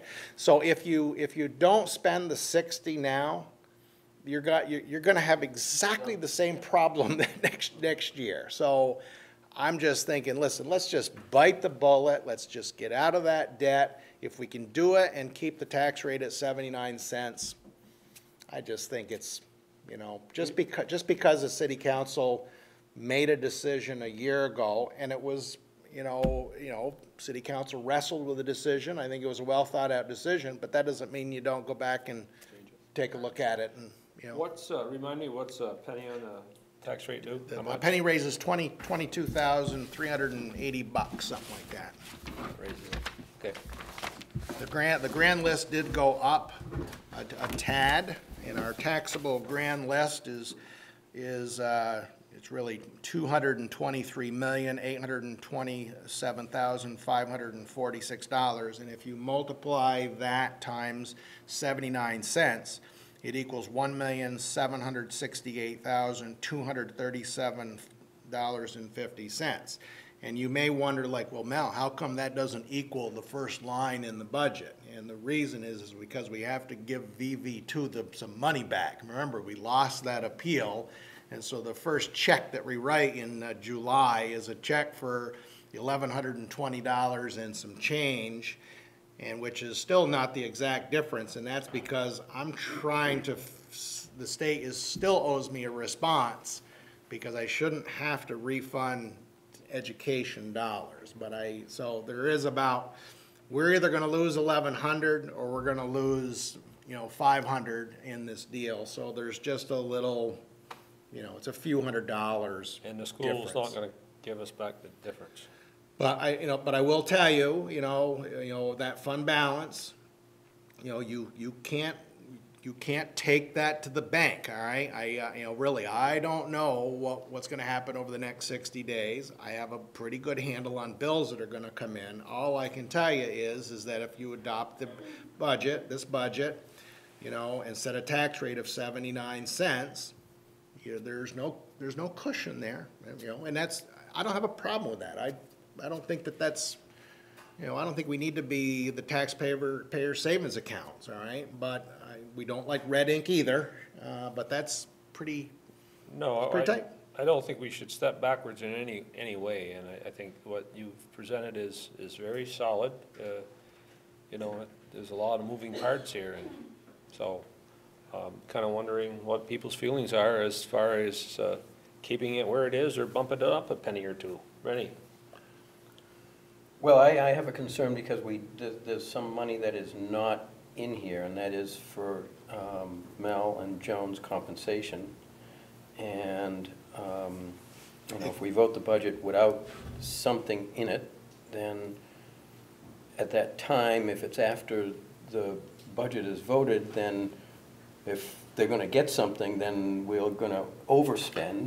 Yeah, and that's what we did in the current year, and so, I hear you, Rennie, and there was a time when, as you know, we worked on our budget in the first part of June, and then at the last part of June, they set salaries, and we made those numbers accurate, and it's okay, but there's no question, there's a few $1,000s that, you're squeezing the delta between your calculated fund balance and what it ultimately is going to be. There's no question about it. But I also, I think what the city council is well within its right. You obviously can't change the tax rate once you set it. But I think that you can change the budget. We just never did it. I think that really there's nothing wrong with the city council amending its budget in the July, all right, to handle those items, and that way it doesn't put the administration budget in a over budget situation, all right? And if those numbers weren't done until the next meeting and things were retroactive back to July 1, that would not be a problem. Not an issue. No. That's doable. That way, nothing special. Because I think that's really the auditors really don't like the way that this got handled a year ago, because we shouldn't be paid something that's not reflected in the budget. I mean, we're being paid correctly, but I'm just telling you that the auditors don't, I know they won't like that. Then what we'll do at some point after we settle what the increase will be, then we'll take and bring the budget back and amend it. So that's that. That's right. Fire department, you can see, I think I gave you a sheet of the calculated contracts. I used $10,000, I believe. There is a little bit of room there, but I will tell you, when you walk up those stairs out here, all right, be easy up those stairs. So there is a project out here that we need to do, and I can, similarly, what I did with the floor upstairs, don't be surprised if at some point, I come to you that, I don't have a number for you. If I did, I'd put it in, but, so that $20,000 cushion, really, there's a plan here, that we've got to do something with this stairway. Sewer. That's not the $5,000. I'm sorry? That's not the $5,000 increase in station maintenance repair? That's not gonna cover it. I doubt it. I doubt that it will. Some of it, it may cover some of it. Not unless we get a lot of volunteers and jackhammers. So. And sewer, yeah. Yeah, you'll be looking at rates at some point here. It's got a negative cushion That in sewer thing sewer. is not something we're gonna settle tonight though, right? Well, I'm just, you know, I've told you before, on the you radar. know, you know, you don't need to change rates, sewer rates for the next billing that Joan's gonna do on July 15th. Yeah, But I really think that you're gonna be talking about rates at some point during the ensuing fiscal year. Sooner than later. Ready? Do we have any idea what the school will be coming through with? I don't think you got it yet, Joan, do you? School rates? No. Yeah, and so not only do we not have the school rates, June 30th, they Yeah. release them, like it, Yeah. or 10. and so we don't have that number, and also, not that it's a big deal, but you know that local rate, which equals lost education taxes that we set, it's currently like, you know, 0.0037 or 0.0039. We have to calculate once we get that notice as well. So yeah, no, we'd have nothing. We used to have that way early. We don't have it. John will get that on June 30th. So there's not even any speculation as to whether it's going to be... Well, Mark might know, you know. I have no Okay. We have a school board meeting tomorrow night. So. Yeah. So So we have to wait till all the budgets pass around the state too. Yeah. That's the other problem. Well, Isn't that correct? well, the numbers freeze at some point. I know what you mean, you know, I don't know who's left out there, but they don't get it to us early. Joan is spot on. It typically is, On June 30th. right. Because we And I always think, yeah. want it for our meeting, and we never have it. Well, in part, the legislature's involved. I mean, there's a lot of pieces, So they've redone the process the last couple of years. yeah. So I don't have it ready. We don't have it. And this is a new year, right? Because this is gonna be the first year of the consolidated district, so, Yeah, it doesn't matter. yeah, don't have anything. Anything more, Mel? No, that's all I have. Any questions of Mel? Does anybody want to make a motion on what the tax rate will be set at? Don't all speak at once. You have to adopt the budget. Motion. Don't you have to adopt the budget first? Yes, that's what we're Oh, going to do. excuse me. Yeah, Okay, make the motion to right, thank you. adopt the manager's proposed budget as presented with the change of $3,000 for the Economic Development Corporation, and to, And the police department changed, is that? well, I think Yeah, that okay. that's considered his proposed budget. Yep. Okay. And set the tax rate, the current tax rate is at 79, right? Correct. 79 cents. So that would be, Joan, a general fund budget. I'm gonna add the $3,000. That would be $2,290,291 is the general fund budget. Fire department budget, $165,117. Recycling budget, $75,000. And the sewer budget, $680,200. And the swimming pool budget, I think you've already passed already. I think actually you actually already acted on fire, recycling, and pool. I believe you already, I know you didn't act on sewer. We talked about it, but I don't think you acted. We hadn't, no. Right. We haven't already made a motion? I think one motion is fine for the budgets that you hadn't adopted before. Rennie made a motion that we adopt the budget as presented, adding the 3,000, with setting a tax rate of 0.79 cents. To what? 9 cents. 79 cents. 0.79 cents would be. 79 cents, yes. It's past my couch time. Do I have a second? Mark seconds it. Open it up for further discussion. Hearing none? All those in favor? Oh, yeah, sure. I just think that, first off, I applaud, Mel for keeping the tax rate where it is. I think it's very important to everybody who lives in our community. I do feel that there's increasing pressure on the council and on city administration to do more. The pool is a prime example. And I know that's been put to bed already, but at some point, we're going to have to steer the bow of the boat into getting more revenue into the coffers to maintain our infrastructure and our assets. This may not be that year, but it makes it very challenging. I don't want to say no to the pool. I don't want to. I want to support everybody. But we need more money if we're going to be able to do that going forward. You're right, Matt. And not only the pool, there's many other areas, like you say, that just would help bring more money into the city and help with taxes and keep the money local. But I'm not sure. It's a tight year, and let's see where we go from here, and hopefully we don't regret. It's because we want to continue to move forward. Agreed. Thank you. And thank you for your comment. Any other discussion?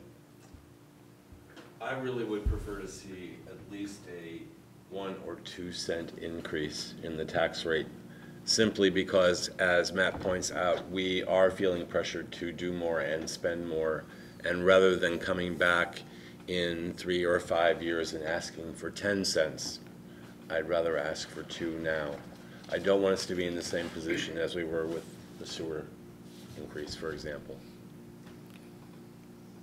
Comments? I tend to agree with Jeff. I think just bite the bullet now and have a little bit more money in the coffers rather than a little too thin. 1 penny, raise $20,000? 1 penny raises 22,000. It's $22,383. So a penny would. So a penny raises 22.3. So 2 penny raise, raises double that. Is 45,000 roughly. Well, one of the things we talked about, we were talking, at least, which is not part of this budget, but whether or not it makes sense to put out to the voters next time around to have a special fund created just for the vehicles and start funding that separately, so that we're not having to if we're going to have rotating every 6 years, we're trading in a new car. It might make sense to have something in place. Have you talked to the chief? No, we chatted yesterday, yeah. and I said something about setting aside money if we weren't going to do it now, maybe a little bit here and there. And Mel said that would have to be a special fund. No, he had talked to me when we were over meeting with Northland Job Corps, and he had talked to me about if it's going to take a couple of years to get settled in, and after that, it'll be on a set rotation, and everything should work out well. So I'm not sure if that answers. No, I just but maybe not have the.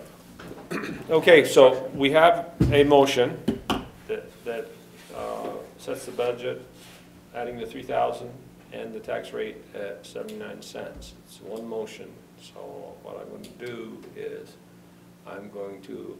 Somebody can amend it. If somebody wants to amend it, speak up. Jeff? I would like to amend Rennie's motion to raise the tax rate to 81 cents. And I'll second that amendment. Okay. Would you accept that amendment? No, we're going to vote on that. Okay, excuse me. Okay, we vote on the amendment first? No, we have to vote on the amendment. Okay. All those in favor of the motion of the amended rate to 81 cents, say aye. Aye. Opposed? So carried. All those in favor of passing the budget as presented, not setting, the rate's already set, say aye. With a motion. With a motion of 81 cents, yeah. It combines it. Yeah. With a combined, the motion, or the budget as presented with the rate of 81 cents with the additional $3,000, say aye. Aye. Opposed?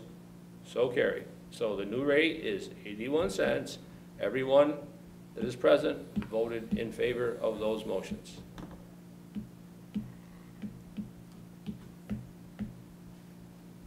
Okay.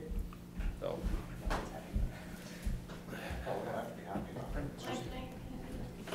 Just as a taxpayer, all the way the ads are off. Sure. But I really like the idea of increasing revenue as opposed to increasing your taxes. I think increasing your taxes is, it puts more money available for funds, but I think it's not very creative. I think increasing revenue is a lot more appealing to me as a taxpayer than just increasing our tax rate more. And I think I'm not opposed to what you're saying. I understand we've got to cover ourselves, but increasing revenue always is more appealing to me than just increasing our taxes. one of the things that has been talked about as far as the pool is related, they have been some meetings, or a meeting that they're going to be doing some discussion as to ways that they can do fundraisings to help raise revenues. Not sure where else in the city that we might be able to raise more revenues, but if anyone has any ideas, please. One of the things that one of the things that Kathy Ross here had sent to me is. And Mel and I started discussing, but we really haven't settled down yet, just too many moving parts right now. We want to get some of the stuff off the table. Is Rutland has created a means for people that wanted to make donations to a specific project, whether it be a pool, the basin, whatever it is, the Boys and Girls Club, or whatever it is related to the city, they could make a donation through the city, through the town of Rutland, to help offset costs that were incurred and hopefully making those more vibrant areas. So we haven't talked about if we were able to do that, how that would function, because there's a whole another ramifications of how you would apply for the money and who would be able to get it and this spend it and this, that, and the other. And one of the things we got to be careful of is every time you have a new fund, it's got to be audited, and it costs you money to audit that fund. So we got to be careful. I've spent the past, I don't know, 3 or 4 hours with 3 years of audited financial reports from the city, which you obviously know way more than I do. But I really applaud the effort to increase taxes, and I think that it's not mutually exclusive with also increasing revenue. Looking at the outlays for the pool over the past 2 years, 2016, 2015, 2014, Mel, correct me if I'm wrong, but it sounds like there's a shortfall of about $10,000 a year. So what we're if we're talking about increasing taxes to cover those expenses that we are not getting from pool fees, we're talking about a half-cent increase. If we have 2,500 Vergennes residents, we're talking about each resident paying on average $4 more to support a year to support our pool. We already have a special fund for the pool, as far as I can tell from the audited financial reports. So that's already something that has to be monitored, and that maybe could be a venue for people making special earmark contribution for city expenses. But I appreciate that the city council in our community seems to be, at least for the pool, going guns a-blazing in all directions, that we're going to put resources into preserving this asset. If we can have new sources of revenue for the pool, if we can have a slight increase, a half-cent increase in taxes to cover that $10,000 a year shortfall, all of those things in the short term might yield higher user numbers for the pool, a better pool experience. But if the worst possible outcome is that we don't find that new money, but we as a community are creating a public asset for the families of our community to enjoy, I'm actually personally okay with that outcome too. One of the things that we're going to be coming up is in August there'll be another City Voice going out, and we're going to try to get it out to more citizens. First one was didn't do as well as we wanted to get out to as many, but it got out there, and it was very helpful, and I did get some positive comments back on it. And I've already asked Mel to his article, excuse me. And one of his things, if he accepts this assignment, is to write an article, 250 words or less. I have to throw that in there because I said I'll give him some of my space, as to where tax money goes. What do you get for your tax dollar? People saying, you know, we should be taking this out of the taxes. It's like, everybody really needs to know what chunk ends up going to the police department, what chunk goes to maintain the roads and this, that, and the other. So, so stay tuned.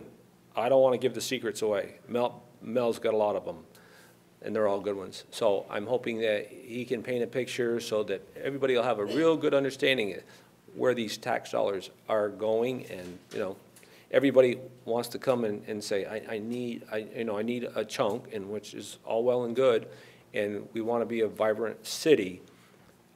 We got to just figure out we can't raise the taxes too far, because if we go too far, then we're going to drive people out of the city, and our attempt is really to try to get people into the city. So we hear you, we really do, and we're working hard to use be fiscally responsible and make sure that we make the right decisions.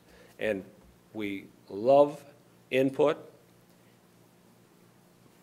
but there's a small but here, and the small but is, if you're going to take and throw a bunch of ideas out, get ready to help carry that ball to fruition, because I'm maxed out on a bunch of stuff that I'm doing, and these people here are maxed out on the stuff that they're doing. We need help. It's going to be volunteerism. It's going to help us succeed as a whole. So much for my promotional speech. Okay. So one of the things, you know, Sarah, there is absolutely no question that relative to the pool, I think everybody sitting around the table clearly understands that the swimming pool, since the city took over ownership in 2010, has derived its revenue from admission fees and passes, donations from the Fishman family, and from the water tower fund.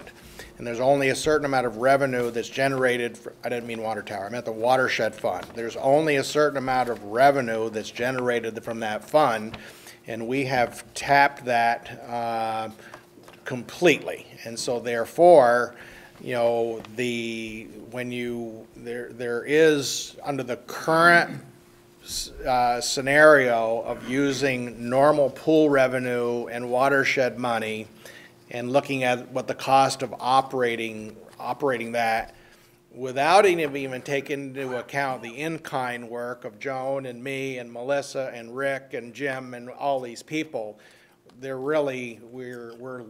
learned that the thought of not having a general fund supplement, you know, we may be just fooling ourselves to think that that day is fast approaching, that there's going to have to be some kind of allocation from the general fund. I just don't see it. So it's painful, but we know it. You know, we know that. Mike, we forgot to deal with D+1. Oh, sorry about that. But Randy was keeping track of the time, and okay. So anyway, D+1 is, we have a contractor that's working upstairs on the floor of the fire station that is about complete. And for those of you that have visited our stairway project, which is located adjacent to the falls, that project was one of the first projects that I did, I didn't do it, that I administered, if you will, a grant to construct the stairway project adjacent to the falls. So that was done, I'm going to say, in 2009. If you take a look at it, it really, you know, there's a lot of deterioration that has occurred to that stairway, and to the point that it's a little embarrassing. And we have an opportunity to use the company that's working upstairs to put this stairway back in good shape, then it's something that we're proud of. And I don't really need to remind you that we signed a grant agreement that said that we would take care of this thing. So we have a duty here to take care of it. And so the last thing that we want to do is have a reputation that we're not taking care of facilities that we receive grant money to do. So I'm recommending that that $7,400 be allocated from the water tower fund. I realize that typically the water tower fund is used for as matching funds and economic development and the like, but I think that this is a wise use of those funds. And we could turn to, there is still some room in the watershed recreation reserve fund, but I don't really count a stairway. Yeah, it does lead you to McDonough Park, but I wouldn't call that a recreation program. Amy So- Barr runs up and down those steps. Does that count? That's good for her. recreation. That's her recreation, but I don't think it's community recreation. Oh, okay. So I'm requesting an allocation of $7,400 to fund necessary repairs to that stairway. I will make said motion. Second. We have a motion and a second. Any other further discussion? Very similar to the work that Mark did on the pool. Would you do this for cheaper for us? My finger's just healed. Well, actually, keep him rested because he knows, there's another, Another go around this fall. Or next spring. Any other comments? All I'm those in good with, favor? okay. All those in favor? Aye. Opposed? So carried? Okay. Andy, how you feeling? Better? Oh, yeah, fine. Okay, so I really don't want to talk about budget report or fund balance report. I think I've talked enough about that. I want to move right to C. And, David is a former city manager, so he just loves going to select board meetings and city council members, and so that's why he's waited patiently here. We wanted to give you a little update of this project because it has changed a little bit, and so I've done so much talking tonight, I'm really tired of talking. So Dave, would you mind just kind of picking up the ball on this one here? Sure. And one time when I was driving along going someplace, I figured out the last 40 years, tried to make a guess how many hours I spent in meetings of this type, and I commend you guys for doing it, people. But I gave up computing after a couple of minutes. It's just too much. But very enjoyable life. As far as the project goes, it really is, we've gotten a good team going, and that's a major underscore of where we're moving forward. Mel has given you a little sketch of, it's really a pre-conceptual plan. It's a layout of where the project now is configured. And this was a report that came in, I think, yesterday afternoon from Stantec. And this layout has been endorsed by the state VTrans project manager and his supervisor. So the real change here is at the police station crossing the road, and this gets by the DR building, which was a very challenging piece of this project. So probably it'll save some money by making the crossing there.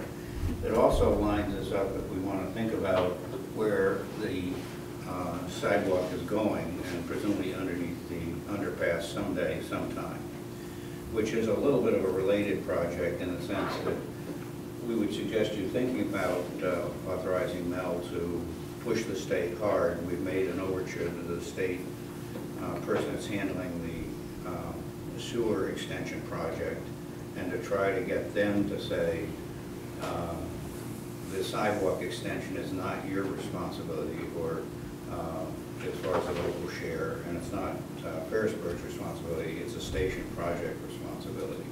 So I think that might get some momentum if you're so inclined to authorize Mel to push for that.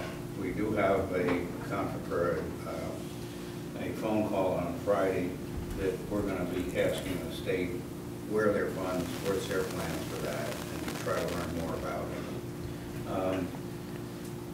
The layout plan that you have in front of you, it would be very good if you can indicate that it's okay. It looks like a fine direction for where you're going, where you are at, as a board. And what that does is it moves the project to the next stage of a conceptual plan. And we're hopeful of having that conceptual plan back in front of your board, being advertised for an August meeting. That's an important thing. Try to keep the project going. Report takes a 30-day notice. Can you give me some point of reference as to Yeah, Mike just I has was to just say- doing that too. what we're Where looking am at I? exactly? All right, so, Okay, back- so basically, you know, the dark line, that is the proposed location of the sidewalk. So in essence, to try to get this thing in north, Daniker Chevrolet is here, Kennedy Brothers is located here. Amy's Beauty Salon is really the start of the project, and there's really a sea of asphalt out in front of Amy's. And part of this project really is that there be a sidewalk in front of Amy's Salon, a curb cut leading to a parking lot to the north of that building for 4 to 6 cars, so that there is a single family, there is a dwelling unit contained with that building, but this way her patrons aren't parking in front, backing out into Route 22A, which is obviously taking your life in hands. But also, so it's accomplishing, that part of the project is accomplishing a couple of goals, all right? Making it safer for patrons of Amy, but also at the same time having a safe route for pedestrians to make their way beyond there and to Kennedy Brothers, to DR, to the police station. So this envisions a grass strip between the road and the 5-foot wide concrete sidewalk. As you get towards the entrance of DR, there is a large red building that is very close to the road. And when David and I and John LaBerge and Eric, or the gentleman from Eric from Stantec went out there, I think we all really came to the conclusion that extending a sidewalk along that red building, envisioning a road, narrow shoulder, curb, sidewalk, I ended up with visions of kids on bicycles. You know, the bridge already scares me with this sidewalk, curb, travel lane, 53-footers. This is a similar situation, coupled with potential ice coming off that roof. Also, when you get close to Champlain Discount Foods, if you look at it, it's a drainage nightmare there to try to figure out how you're going to get a sidewalk through the utility poles and the drainage. And so we started to come to the conclusion of maybe we aren't going to bring this project to Champlain Discount Foods as the way we intended. And why don't we, and instead of making, here you're trying to improve safety, when in reality you might be creating an unsafe condition. And so we kicked around the idea of saying, listen, why don't we consider stopping the project here and having a crosswalk to the south side of the police station. There already is a sidewalk in front of the police station right now. The other side of it is that if you do extend the sidewalk adjacent to the red building and put a crosswalk there, I can tell you, people aren't going to take that route when they want to go to the police station. They're not going to walk by the police station and then walk back to the police station. They're going to cross just the way this is indicated. So if it meets the warrants, we would incorporate a flashing beacon pedestrian push button actuated. If it meets the warrants, we would incorporate that into the project. And I can tell you, this is not about chasing money, but we're pretty confident that this project, which had an estimate of $305,000, if you can imagine this, between project management, engineering, permits, you know, it's a federal share, it's, you know, there's archaeological clearance, there's, you know, this is not the normal thing. So you kind of like wonder, how can a project of this become $305,000? Well, that's some of it, but I'm really quite confident that we're gonna come under budget. City Council allocated 10% of this project, $30,500. I'm gonna, if we can get all of the plans done, and if the City Council agrees and sees the wisdom in basically shortening this project, you know, we will proceed and continue getting the necessary permits and get this thing out to bid. And I'd love this to be the first project in 2018. I'm not gonna guarantee that, but that's our goal. This is not a 5-year Dave Crawford project here, all right? We wanna get this done. You in favor? Oh, absolutely, yes. Okay. You two are the, Mark? You're on Yeah, the I safety, you know, Just like the only, I think this, you know, one of the things that Jason had shared with us, again, from Local Motion, is that one of the traffic speed mitigation opportunities is to do bulb outs at crosswalks. That may be something we would want to consider on something like this. I do support the rapid flashing beacons, obviously, but this may be another opportunity. The other thing we have to watch is where the state highway ends and stops. It's out there somewhere. It is. I think. It is a little further down. Okay, so we're out of there. Yeah. So, okay. Within sight though. Yeah, yeah. And the other thing too, down the road, is if we're gonna try to put a sidewalk on the same side as the police station out to the parking lot, which makes sense, they may have to do some changing in the present layout of the lane, because right now you're tighter to the north and really not enough At width the underpass. At the underpass, and not enough where you get a lot of space on the other one. So if there's enough tar there to, macadam there, that we can make a little swing in the chain, the pitch of the lane there, plus it's a little bit lower there too. You could get. Stantec had, when we were visiting the Harrisburg about together possibility, and really it wasn't bridged too far as far as finances. That's what it looked like. And that's why I pushed back to the state. This is your project. Let's push there. But Stantec says it probably will fit through there. Their preliminary clear judgments. Like you say, Mr. Chairman, there'll be some adjustments. Well, we really have two things on the table. We have this, apparently, and I'd like to move this right along and say, are people in favor of going in this direction? Yes. We don't need a motion. I don't think so. It's good. Yep, you reviewed it. Consensus, you know, everyone is in favor of pushing forward, and that is what you need. Now, we don't have to talk to anything about the sewer extension, or What David is wondering is, you know, whether or not you know, relative to getting pedestrians to the train station, all right? You know, I think that there is some wisdom in getting pedestrians to the train station. You know, it's not that there's a mountain of people living out there, but there's a bus stop out there, there's bikes out there. I think that it does make some sense to that. But having said that, I can tell you, I can't justify using city taxpayer money to extend a sidewalk to the train station. So what David is suggesting is that the city council, you know, endorse or encourage the state of Vermont to consider an extension of that sidewalk to the train station. And I'm talking about investigating. I'm not talking about pounding the table. I'm saying that, to me, this is if there was ever an opportunity to take a look at it, in light of the fact that you're putting a force main, a 1,400-foot force main on the same side of the road, if there was ever a time, it would be this time. I don't know if I mentioned, I think I did, that I attended a meeting with Amtrak at the partnership. You were out of state at the time. And they plan on trying to come back in passenger service on the western side of the state within 2 to 3 years. And they are foreseeing using the train station.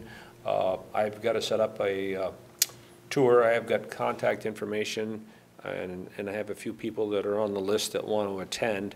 I just haven't, I've tried to get some other stuff off the plate, and now I'm going to sometime, probably be in August, see about getting a tour set up for the train station, because part of the economic development group was interested in trying to see if we could help get a resident for that location, because Yeah, because basically, if some sort of, particularly if it's a nonprofit went in there, they can essentially have the space free. Yeah.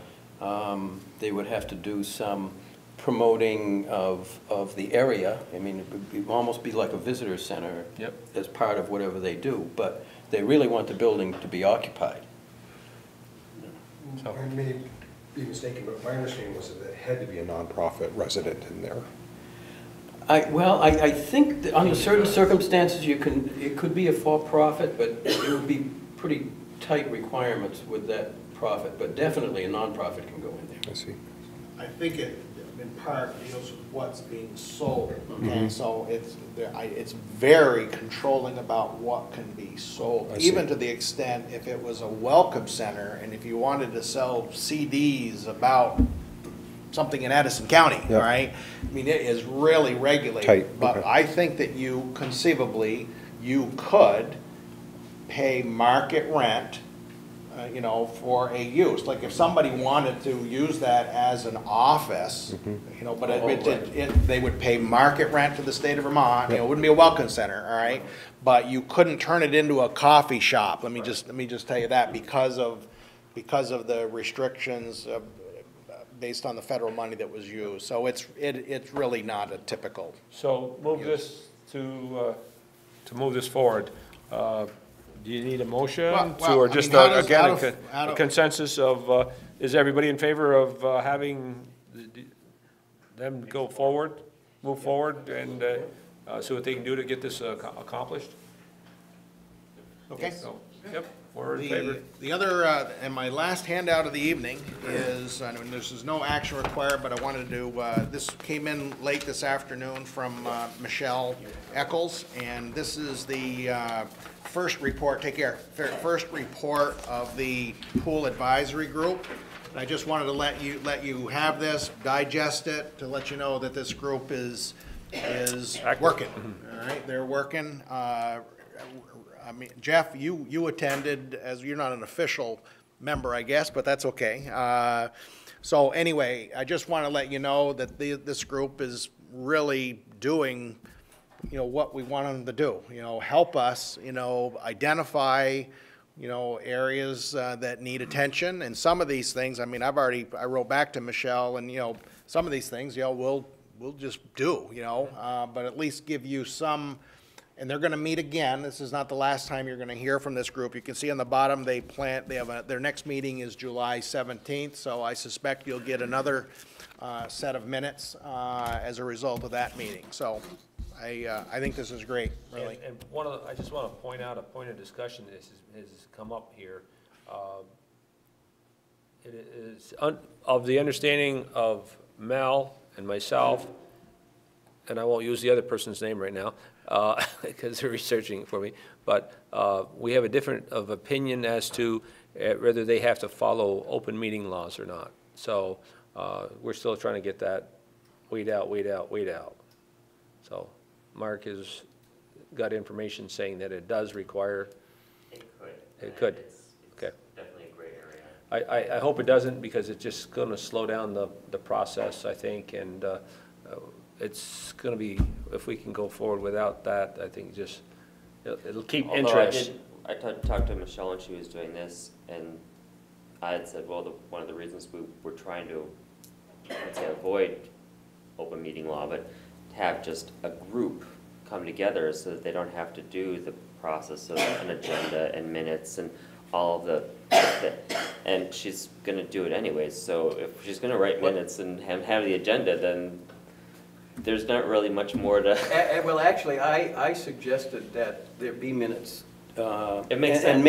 And mainly, I think it was important that if there are minutes, then that means that the council at the very least and others would know what was being done, what is being recommended, why it's being recommended, and it wouldn't get lost. Because if you don't have minutes, then all of that stuff gets lost. And I'd like to see these posted and available. So we're gonna go through all those You know, I mean. We're almost doing it anyhow.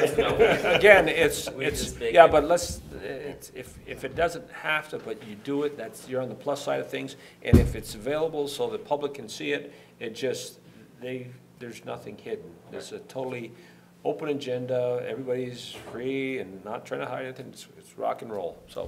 Okay, anything else, Mel? That's it for me. Okay. Holy cow, we're late. All right, Citizens Advisory Council, no update, we're still hashing a few things out. Pedestrian Safety Task Force, George did say he would chair it. So he's gonna take lead on that.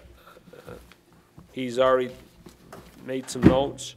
Of course, the next meeting is July 18th, and I'll be in Maine, and Rennie's going to take and hold the fort down and do things.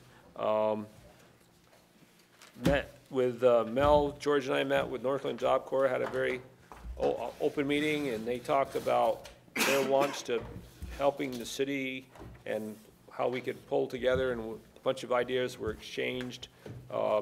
So more information will follow. We'll see where things go as the dust settles from that meeting.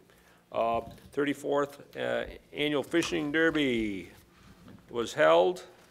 I gotta find the right pile of paperwork here, guys and gals.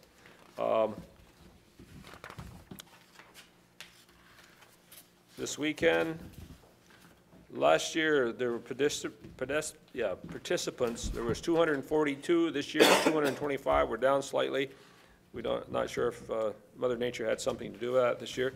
Last year, there was 126 fish caught, this year, there was 125 fish caught. So it was close. I don't have the financials for the previous year, but Joan did send me an email, $7,041. And that does not include some of the donations like Chester ice creams, hot dogs, hamburgers. There was a bunch of items like that were donated that no cost was. So, I mean, total, it's well over $7,500. So, it's, these Martha and Michelle really go out of their way to make sure this is a big success, and we're going to do an after-action meeting Thursday night at our house to try to talk about the weak points, the strong points, and try to improve upon it for number 35 next year. So enough said with that. But I do want to thank Martha and Michelle and all the volunteers that did help. I did see Lowell down there. He was getting ready to rock and roll a little bit while the band was playing, but we held him back. He behaved himself. The falls are lit. Lights come on around 9, go off at about 11:30. Joan, brief, very brief if you could, credit card update. Have not touched it. Okay. That's very good. That's my fault. I am just right out straight, it's crazy. No problem, no problem. No, priority, budget, no, understood. So, we are working that angle, people, so. I'm sure there's other things, but in the lateness of the. Going back to 7B, I was under the impression at the last meeting that you had asked me to try and find a chair, which I did. Oh, you did? So. Okay, who is it? Stacy Raphael. Oh, really? Yes. Good, she'll be it. George has got plenty on this. I know, so they'll have to talk to each other No. and figure out, but. No, and right. George wants to be part of that. And Yes. so doesn't Shannon Mahoney. Yep. I think they. Yep. Yep. No. I don't want to have to take something back that No, I you don't. said, do You you want don't. to do No. this? And she's I like, didn't I know. do. You know, I didn't. Might be delighted to have it taken back, actually. No, I No, apologize. she was pretty happy that I had asked her for it. Good. So. No, that's good, and glad to see that we're getting more and more citizens involved, and we need to, because there's a lot for us to do, and I'm sure we can't do it all and still be sane about it. I'll make a motion to adjourn. Have a motion, second, and Rennie seconds it. All those in favor say aye. Aye. All those opposed, be quiet. So carried.